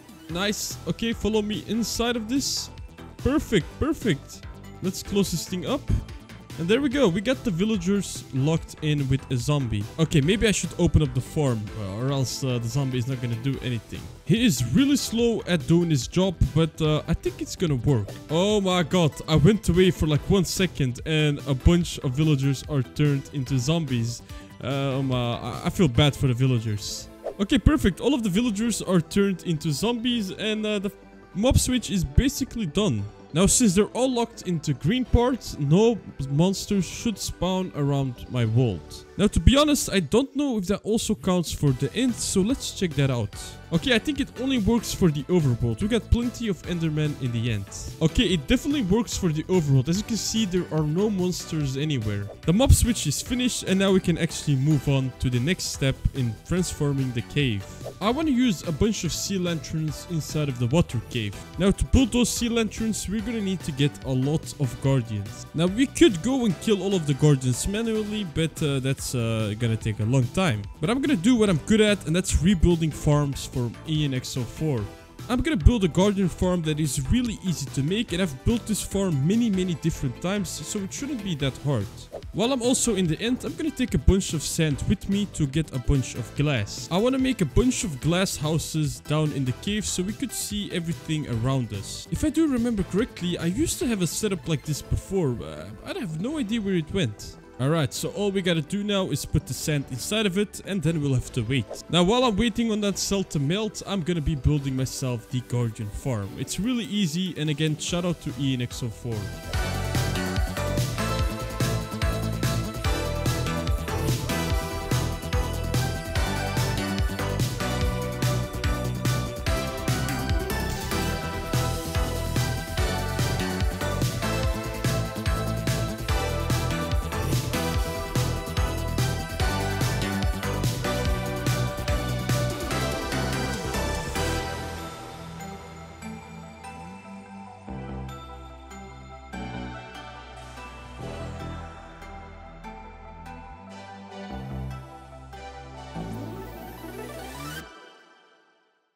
The guardian farm is finished. I'm on my way to world spawn to turn off the mob switch. Alright, I bait all of the zombies on one side and then switch the lever. And there we go, the mob switch should be off. And of course something is wrong. Why are there no guardians spawning? I think I know why it's not working. I think the red zone is also in world spawn. If I open up mini hut... Oh no, don't tell me the red border is the world spawn. I thought the green border was world spawn. No way. Okay, the red border is the world spawn. I'm gonna have to move all of the zombies all the way back over here. Alright, it's fixed. It looks messy, but I had to connect those two together to be able to get all of the zombies to the other side. But as you can see now, they should be unloaded. Now, there's only one way to see if this thing is fixed. Let's go to the guardian farm. Yes. It is working. The guardians are spawning, as you can see. And it's also raining guardian. Oh, no. The sound is insane. Alright, I'm gonna go ahead and do a small AFK session so I can get a shulker box worth of sea lanterns. And then I'll bring you guys back when I'm done. I got a bunch of sea lanterns. I also got the 2 different prismarine blocks if I want to use them later. But I'm not sure if I'm gonna actually use them. For the underwater houses, I'm gonna be using glass, sea lanterns, and concrete. Now, luckily, we have a concrete maker, so we have a bunch of concrete. I think I'm gonna use white and black concrete. I got all of the materials ready to build all of these small houses. I'm gonna start by marking out where I'm gonna build them, and then I'll start building the actual houses themselves. I do have an idea where I'm gonna build them though. Alright, I'm back, and as you can see, I've placed a bunch of circular shapes around this area. And over there, we will build the actual houses. By now, all of the glass should be melted. Let's take a look. Yes, we have a bunch of glass. Now I'm gonna use that glass to create domes around the houses and then fill the houses with white concrete, sea lanterns, and a little bit of quartz. Alright, I'm gonna be making all of the houses and then I'm gonna fill them with decoration.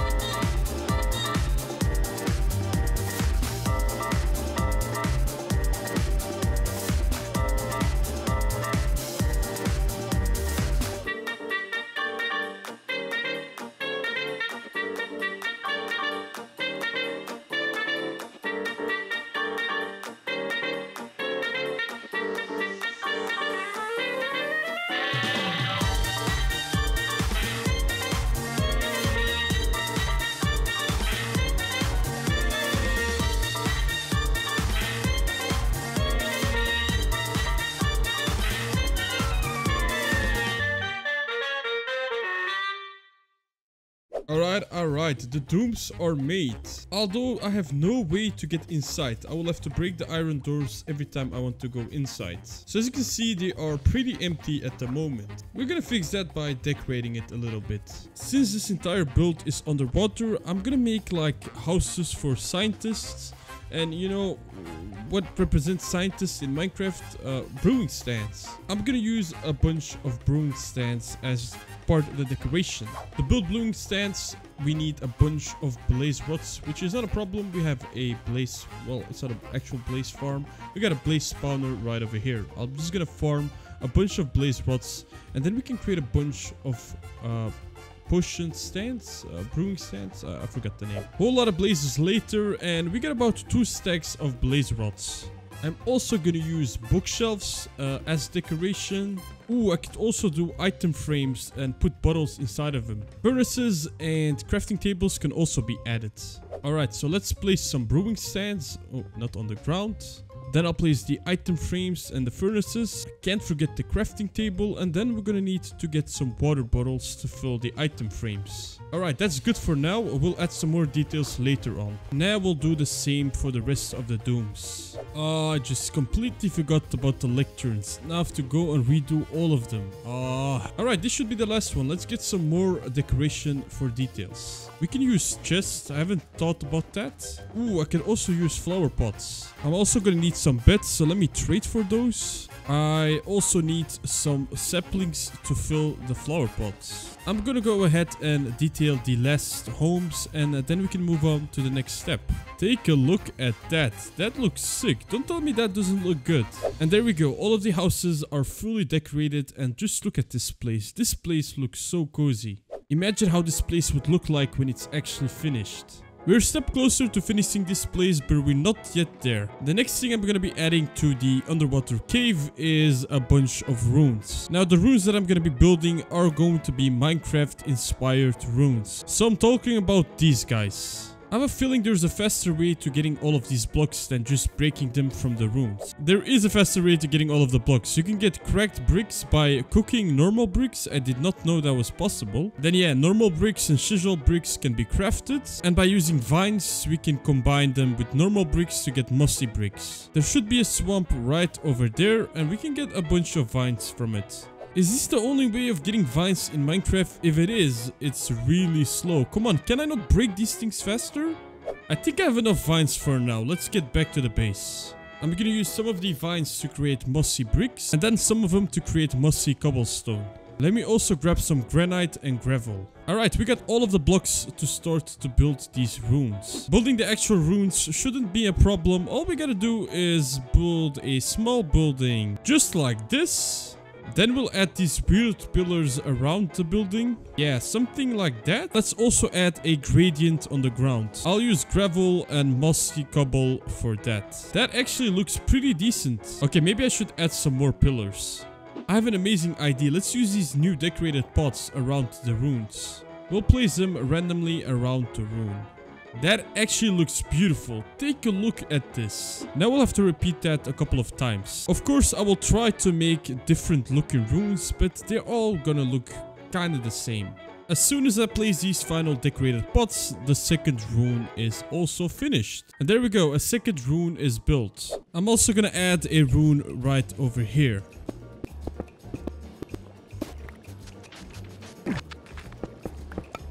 And there we go, another rune is finished. Right over here, I'm gonna make like a gateway rune. Perfect, perfect, that looks okay. Let's add the gradient in the floor, just like this. Let's add those pillars, and we'll finish it off with some of these pots. Alright, that looks pretty nice. I kinda started to run out of mossy blocks, so I'm gonna get myself some more mossy blocks and finish the last runes.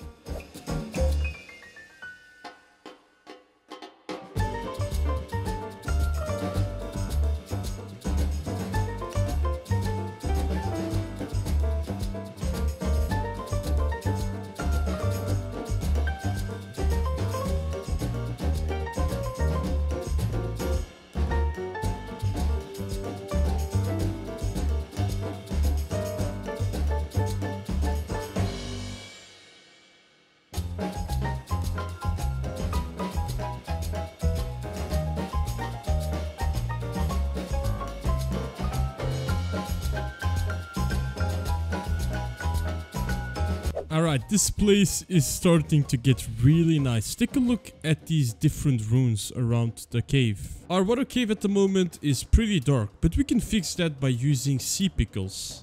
Oh, I have an idea. We can also build an underwater portal rune. That would be sick. If I come across one of those portals, I should take the crying obsidian from it. Alright, back to track. We need to find ourselves a warm ocean. Would you take a look at that? We found ourselves a warm ocean.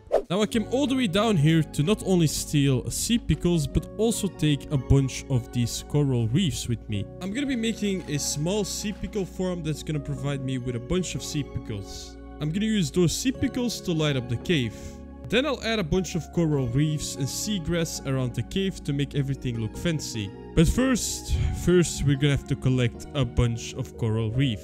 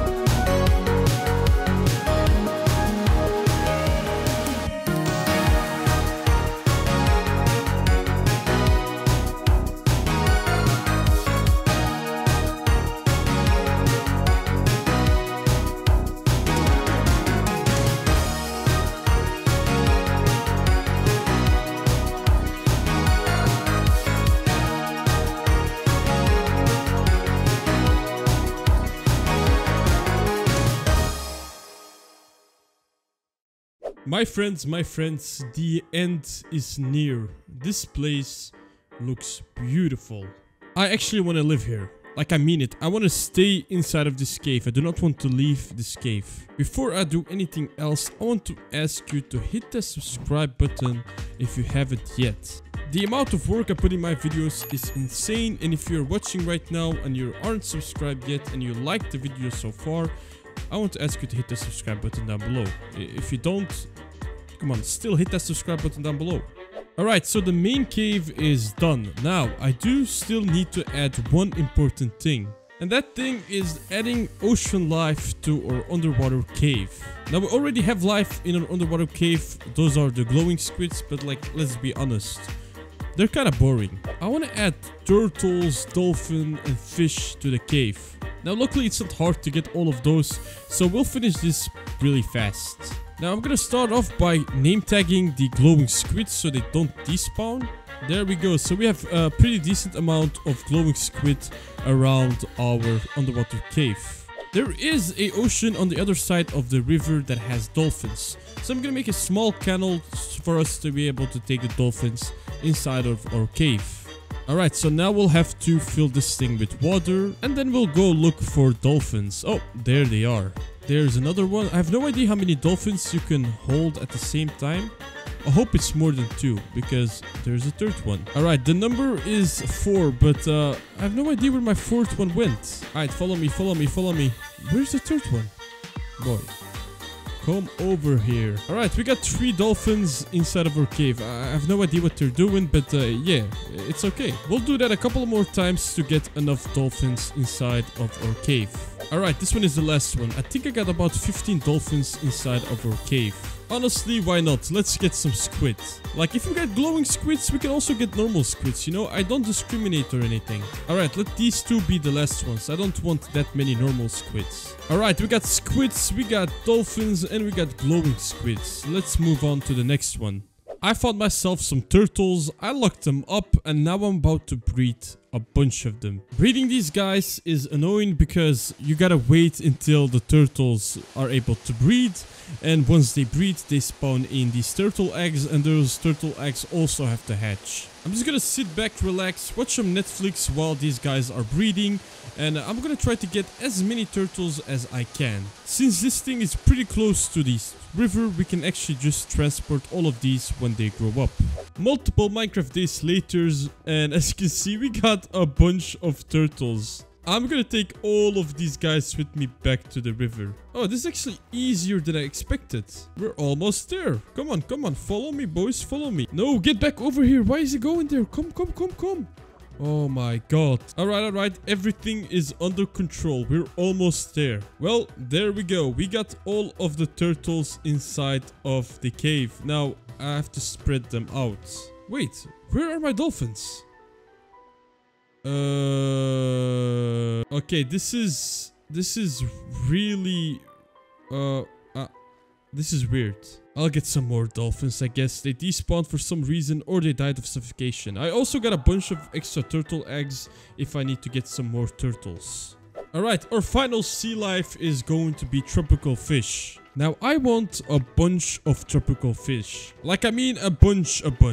So, I'm gonna fill all of these shulker boxes with water buckets and take all of these shulker boxes with me to a warm ocean. Now, in a warm ocean, they're basically infinite tropical fish, so getting all of them should not be a problem. Alright, we are set in a warm ocean. Now, let's hunt for the fish. There we go. The first tropical fish are catched. Now, we'll have to do that like 300 more times. Let's go. Alright, the first shulker box is filled with tropical fish. I'm gonna go have to fill about like 12 more shulker boxes, but when that's done, we are basically done with the underwater cave. That was actually faster than I thought. I got all of the shulker boxes filled with tropical fish. Some of them also have puffer fish, but hey, that's okay. I'm gonna place all of the shulker boxes right over here. Then I'm gonna start releasing these guys over here. Now, I do not know if these guys will spread by themselves. I hope so. If not, I'll go around and place some of these fish in, you know, the corners where no fish are coming. Oh, this is nice. It looks like they are spreading around, so I don't have to do it manually. Okay, just to be safe, I'm just gonna go around and do it manually too.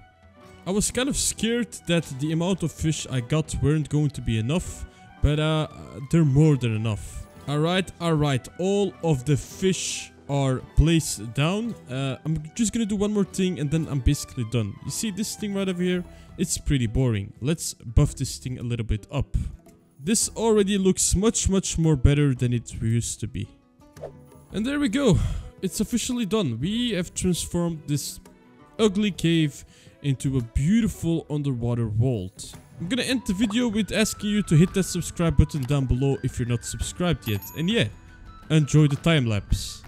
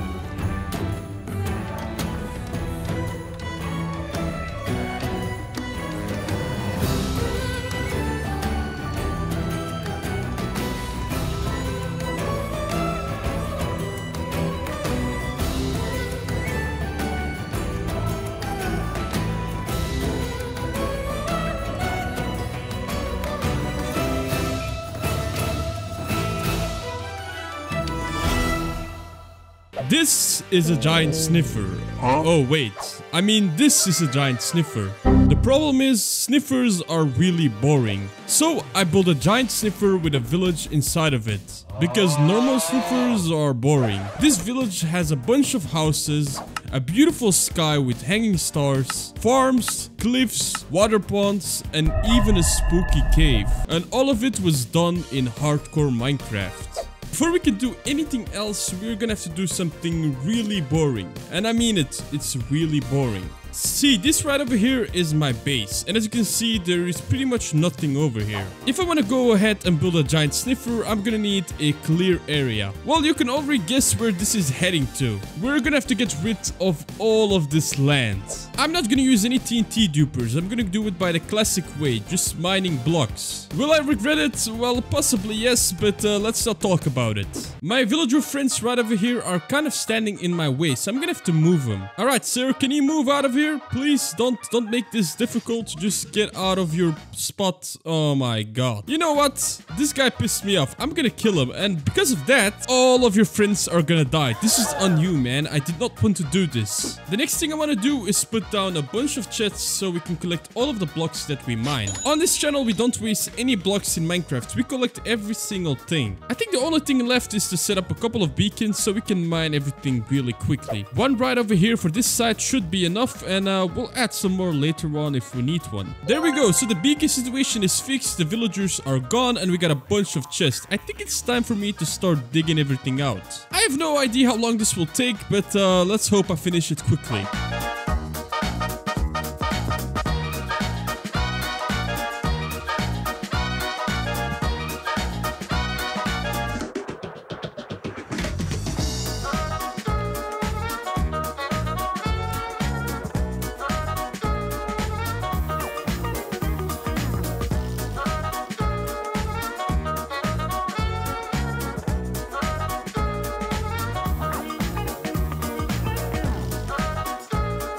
Guys, there's a wandering trader that's trading Nautilus shells. I don't even have my shaders on, but I don't have time. This guy despawns really quickly, so I have to put him inside of the vote trading system and trade as much of Nautilus shells as I can. Getting shells last time was difficult. I do not want to do that again. Alright, 1DT is inside of the system, and now we can actually trade as many shells as we can, well, before he despawns. I'm gonna trade with him, and then I'm gonna finish terraforming this place. We're almost done.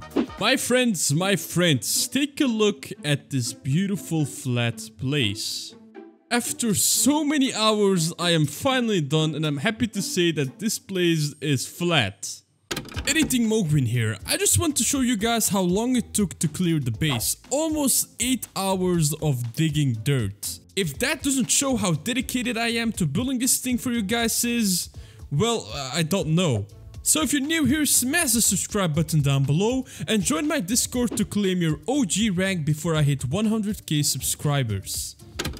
So not only have I flattened out this place, but I've also organized my stuff. As you can see right over here, I made an area for all my chests and I organized most of my stuff. It feels so good to have an organized temporary storage system. With that out of the way, we can now focus on getting the materials for our giant sniffer. This sniffer is gonna need a bunch of materials, but luckily a bunch of them are easy to get. And that's because I have most of the items I actually need. Like for example, we're gonna need a bunch of concrete.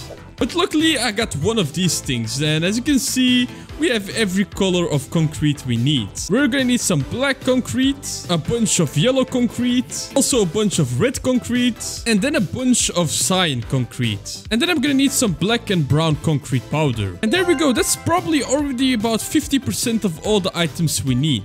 I'm gonna place all of these shulker boxes with all of the items we need right over here so we can see our progress. The next item on the list is blackstone. I'm pretty sure you can get blackstone from bastions. And there should be one not far from here. Well, I have found the bastion. I'm gonna need some of these blackstone bricks and then normal blackstone. But from the look of it, I don't see normal blackstone spawning inside of this bastion, so we'll probably have to get it from somewhere else. Alright, I think I got more than enough of blackstone bricks. While I'm already inside of the bastion, why not explore it a little bit? Ooh, I got some of these templates. Let me take them with me. These templates have been out now for a couple of weeks, and I don't think I've ever used them in my hardcore world. I'll use them later on if I don't forget about them. I need the normal blackstone, and you can find those in the basalt deltas biome. I hate the basalt delta, so I'm gonna do this quickly. Right over there, the blackstone is inside. And again, with this normal blackstone, we also don't need a lot of it, so we can get this thing done fast. And there we go, the normal blackstone is also finished. I also need gold blocks for the sniffer, but I do have a bunch of gold blocks from my gold farm, so that item is also finished.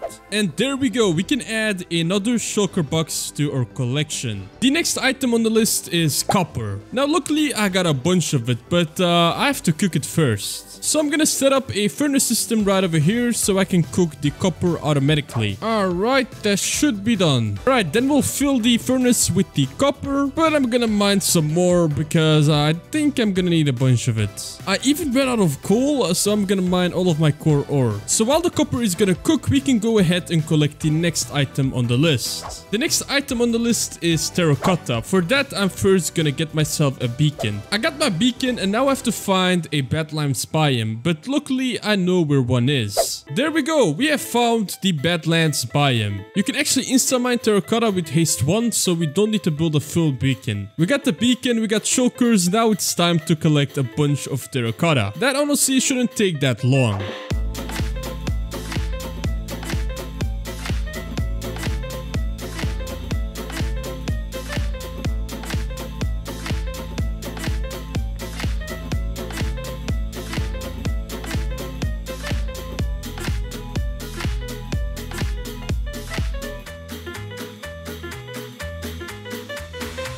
Alright, terracotta is collected. We can add some more shulkers to our pile. I also need some green terracotta. For that, I will have to burn down some cactus for green dye. We're getting closer and closer to getting all of the materials for the sniffer. The next block we need is some prismarine blocks, and we got a lot of prismarine blocks from this guardian farm. The next item I need that I don't have is warped wood. For that, we will have to mine it manually in the warped forests. I can also use a farm, but let's be honest, I'm not gonna waste my time building a farm for warped wood while I can just do it manually super fast. I also need the striped version of this warped wood, and I'm gonna save myself some time by doing it before I mine the warped wood itself. We got a bunch of striped and non-striped warped wood. We can add some shulkers to our stack. The next item, we're gonna need a bunch of it, and the only way to get a bunch of it is by making a farm. I'm talking about moss blocks. The moss block farm that I will be making is pretty small and compact, but it should be able to provide us with more than enough of moss blocks. This is a fully automatic farm, so I'm gonna build it inside of the world spawn. I forgot the most important item of a farm, the moss block. Alright, let's continue building this thing. A little ninja star shape, just like this. Wait, I can't follow anymore. Mr. Chapman, you're pretty fast for me. But of course, you're not the problem. I'm just very stupid. Alright, so the lava goes inside of here, and that should be able to provide stone. I was pretty confused on the first two sides, but I think I know how it works now. Something is wrong. It's not working. Oh, what is this? The metal block, which is supposed to be a moss block, keeps changing into cobblestone. Why are you doing this? I can't figure it out. I literally cannot figure it out. Alright, it's probably me doing something wrong, or this farm is outdated. I'm gonna just break this thing and build a different farm. Oh my god, that was a waste of time. Alright, I'm gonna build a different design and bring you guys back when I'm done.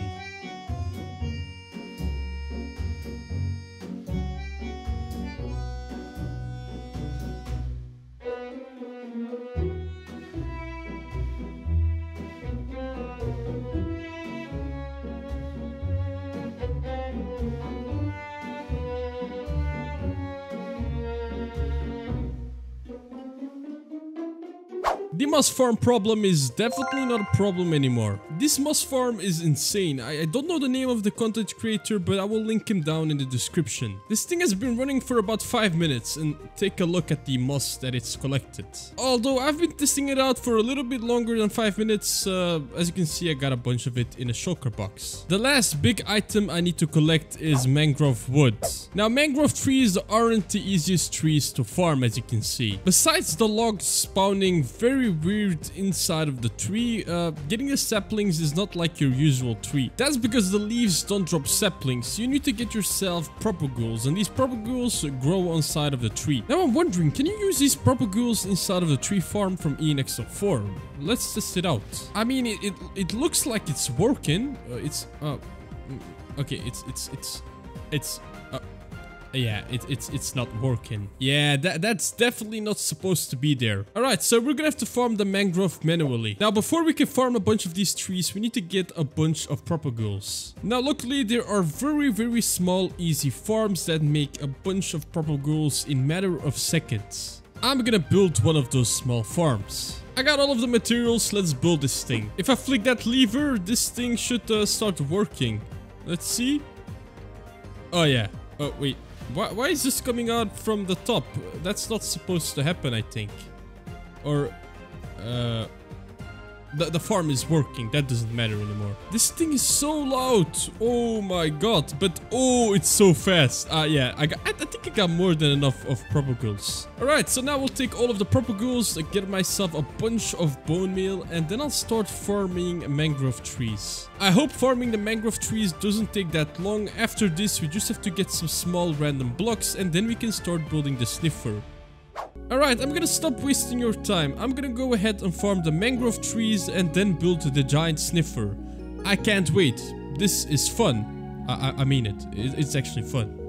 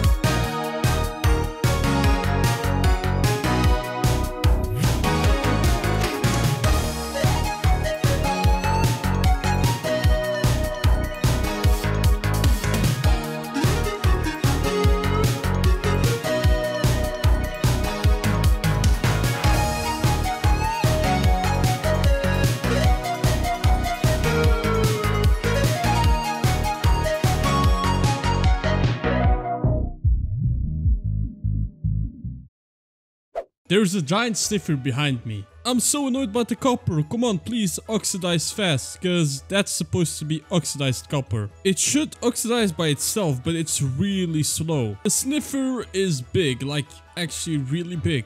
And the inside is even bigger, as you can see. I love the lightning of the mangrove and the red concrete. Take a look at this. Now we've seen how a big fake sniffer looks like. I want to see how a real sniffer looks like. Now you can find sniffers, I think, in suspicious sand and gravel. You have to get yourself a brush, and I think you can brush suspicious sand and gravel to get loot. And one of those loot is a sniffer egg. I have no idea if the sniffer eggs are rare. I guess we'll find it out right now. Suspicious sand and gravel can spawn in water runes. One just like that. There is no sign of any suspicious sand. Weird. Okay, I probably loaded the chunk before the update, and that's why there's no suspicious sand over there. Look at this. There are two zombies with nautilus shells. When I was looking for nautilus shells, I didn't find them, and when I don't need them, they always spawn. Minecraft, bro. Alright, I found suspicious gravel. Let's take a look what we get. And that's not a sniffer egg. That's also not an egg. That is an emerald. And yeah, that's also not a sniffer egg, man. Come on, where's a sniffer egg? What's that? Is that flint? That's coal or flint. And that's an iron axe. Yeah, No sniffer egg in sight. Ah, this is one of those shorts. I'm gonna take this with me. Another zombie with an oldest shell. Minecraft, are you doing this on purpose? Ooh, there's a jungle biome. I think you can find suspicious gravel and sand in jungle biomes. I think you can find those trail runes and they should have suspicious sand and gravel. But I don't see any of those runes. What is going on? Back to the sea it is. This is probably my 5th water rune and I still haven't came across any sniffer eggs. Are they honestly that rare? Come on, please give me a sniffer egg. That's all I'm asking. Oh! That's a sniffer egg! I found a sniffer egg! Finally a sniffer egg. I've been trying to get one for ages. Oh, this feels good. No way. No way. I got 2 sniffer eggs from 1 rune. What are my chances of... What? Editing Moguin here. Sniffer eggs can only be found in warm ocean runes. I've been checking out cold ocean runes for the past hour and that's why I didn't find any sniffer eggs. And also, again, if you haven't subscribed yet, hit that subscribe button down below and don't forget to join my Discord and claim your OG rank before I get to 100,000 subscribers. Yeah, back to the video. We found ourselves 2 sniffer eggs. Life is good. So now that we have the eggs, we have to wait until they hatch. I'm not gonna wait around and do nothing until they hatch. I'm gonna be productive. Now the inside of the sniffer will be turned into a city, obviously. I want the city to have a beautiful sky with clouds and stars. We can replicate that really easily. All we need is a bunch of light blue concrete. Like, I mean a lot. All of these shulker boxes filled with light blue concrete. Then I need some white concrete for the clouds. But I'm also gonna combine it with white wool. For white wool, I'm gonna use the void trading system and just trade the white wool. But first, I have to get a shepherd that trades me white wool. That shouldn't be that hard. We got a bunch of villagers down here. We can get a shepherd villager easily. Let's get rid of all of these shears and... Oh, white wool. First villager, let's go. Now we have to get this guy towards the void trading system and start the trading. Alright, listen, don't make this hard for me, villager. If you're gonna make this difficult, I'm gonna kill you.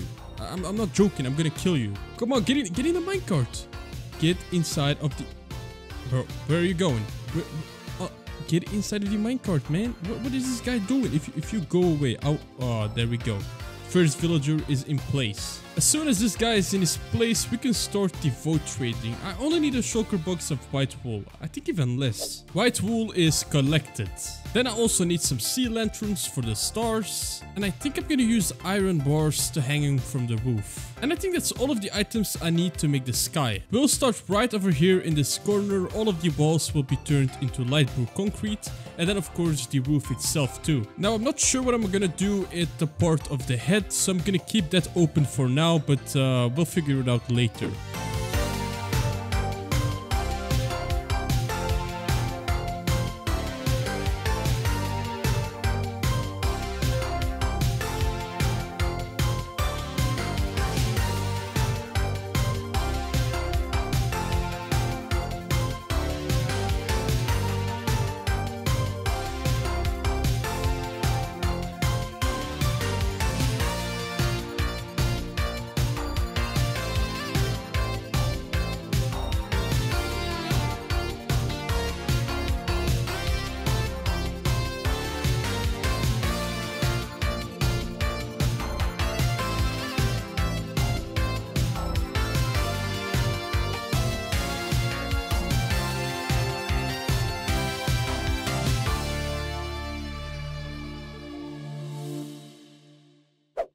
Well, that looks beautiful. I did a good job making this place, didn't I? Yeah, I probably shouldn't be complimenting myself. I'm gonna come over here and grab a bunch of you. And then I'm gonna outline a platform for the grass blocks. Just like that. Yeah, a time jump. Yes, of course. Why would I show you guys how I outline this thing? I'm also gonna come over here and grab some sand because I want to create some water ponds. And with another time jump, we got ourselves a water pond. Actually, we got 2 water ponds. I probably shouldn't be doing time jumps. Yeah, Whatever. The water points are pretty empty, so we're gonna have to spice it up a little bit. So we should probably start by adding water and some sea pickles for light and some of this kelp. Alright, this one is gonna be difficult. Wait, just like that, and now we can easily spread the water. Yeah, and now we'll break the grass. And then we'll spam some sea pickles, and of course these guys need water, but that's fine. Gotta light them all up, and that looks much better. And then we'll place the kelp. Oh, I forgot about the bone meal. Yes, the bone meal makes this thing even better. I forgot to bone meal this one right over here. Alright, the water ports are finished. Now we'll fill everything up with grass.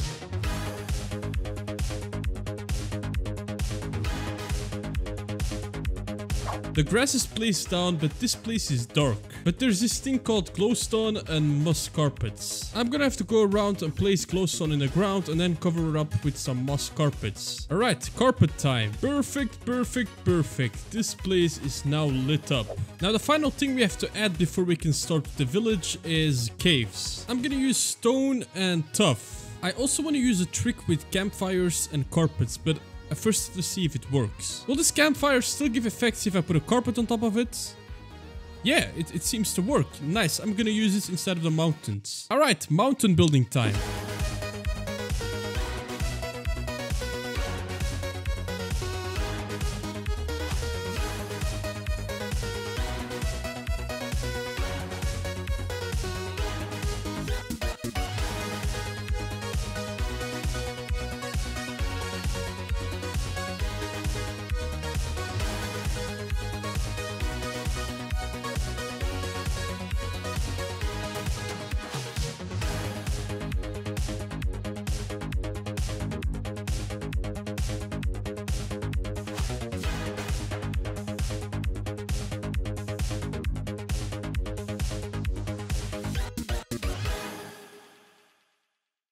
I have a giant sniffer, but I got no way to get inside of it. Yeah, that's pretty dumb of me. The main head of the sniffer has been turned into a creepy cave. And if you come out of it, you are introduced to a beautiful landscape. Take a look at this. Oh, and the entrance to the creepy cave is also nice. Just imagine a full city inside of this thing. It will look so cool. We also got this waterfall right over here. Very nice. I just realized that the water is missing something. They are missing fish. Alright, get inside the bucket. And then I'll welcome you to your new home. No way, these fish are swimming upstream. Do they want to die? What are these fish doing? Bro, get down. Oh my god. At least these ones will be safe. I hope you like your new home, my friend. Alright, so now the landscape is finished. We can go ahead and start building the village itself. First, let me free these sniffers because I feel bad for them. Y'all can stay right over here. Nice. The sniffer village will be made out of bamboo planks and bamboo. Because I need that much bamboo, I'm gonna create a bamboo farm inside of the leg of the sniffer. That shouldn't be that hard, shouldn't it be? Yeah, I think I wasted about 20 minutes for nothing. This thing is not productive at all. Yeah, let's not do this. Classic way of farming bamboo it is. Alright, we got a bunch of bamboo growing. We already got a bunch of bamboo blocks. I think it's time for me to go and start to build this town. Hopefully I have enough of bamboo to finish this town, because honestly I do not want to wait for any more bamboo.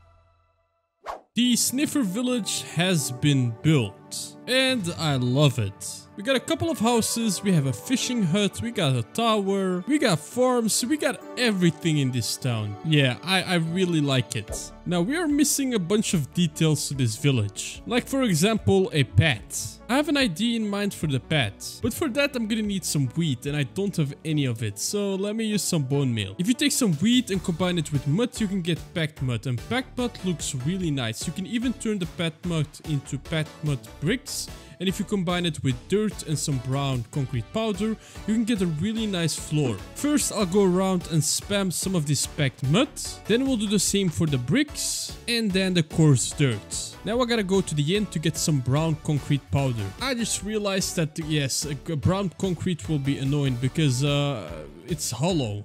We're gonna have to fill the bottom part before we can place the brown concrete. That's gonna double our work, come on. Anyway, it will be worth it. Alright, so the first part of the town is finished and I really like it. Now I do need to get a bunch more wheat. Now we can solve that really quickly. All we gotta do is find a village and then steal all of the hay bales. And just like that, we got 40 hay bales from one single village. We got more than enough packed mud to finish this build.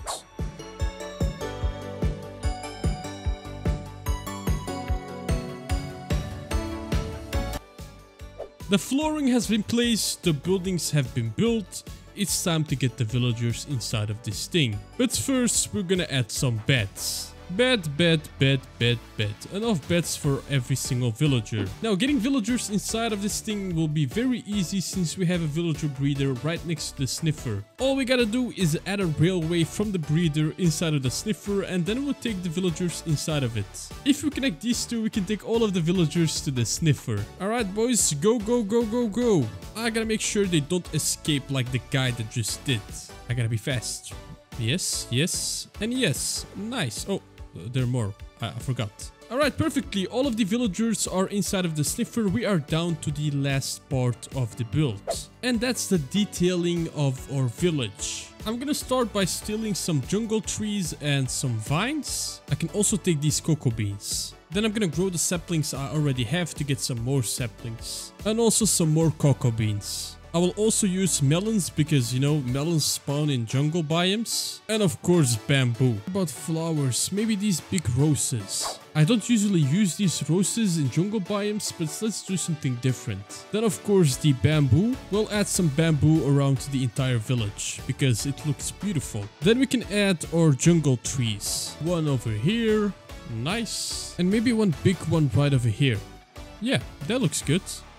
We can also use these flowering azaleas, they look really nice. And also the melons, but I only got 7. Ah, forgot about the cocoa beans. And of course the vines, because these trees look pretty naked. Maybe some vines on the mountain too. And then the final touch is spamming bone meal everywhere. Yeah, that definitely looks beautiful. It's so peaceful in here. I want to live inside of this village. I don't want to get out of it anymore. Now it's a turn for the spooky cave. This spooky cave is not that spooky. I'm gonna turn it into a treasure room with a throne. Alright, I'm back. I turned this place into a treasure room. All I did was spam a bunch of gold blocks, some barrels, and I made a throne in the corner as you can see.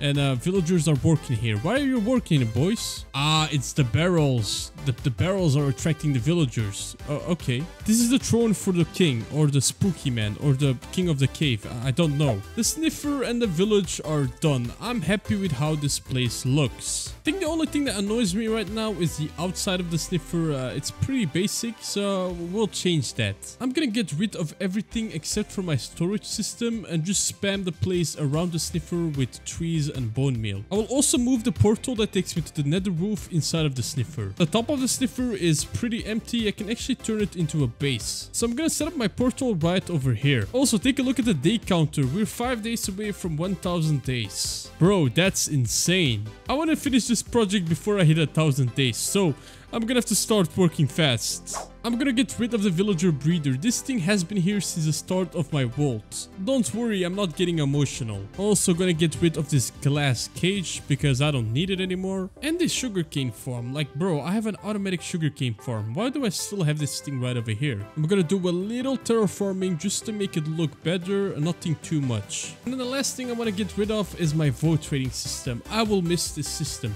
I will definitely build it again because this is like one of the best things you can build in Minecraft. Now the storage system will just stay right over here. I will try to hide it between trees. If it still pops out, I'm gonna move it on top of the sniffer. If I try to move it right now, I will not have enough time to finish this project in 1000 days. So we'll do it another time. Alright, perfect. Everything is gone except our storage system. I'm gonna go ahead and light this place up using glowstone and moss carpets. Hopefully that doesn't take a long time.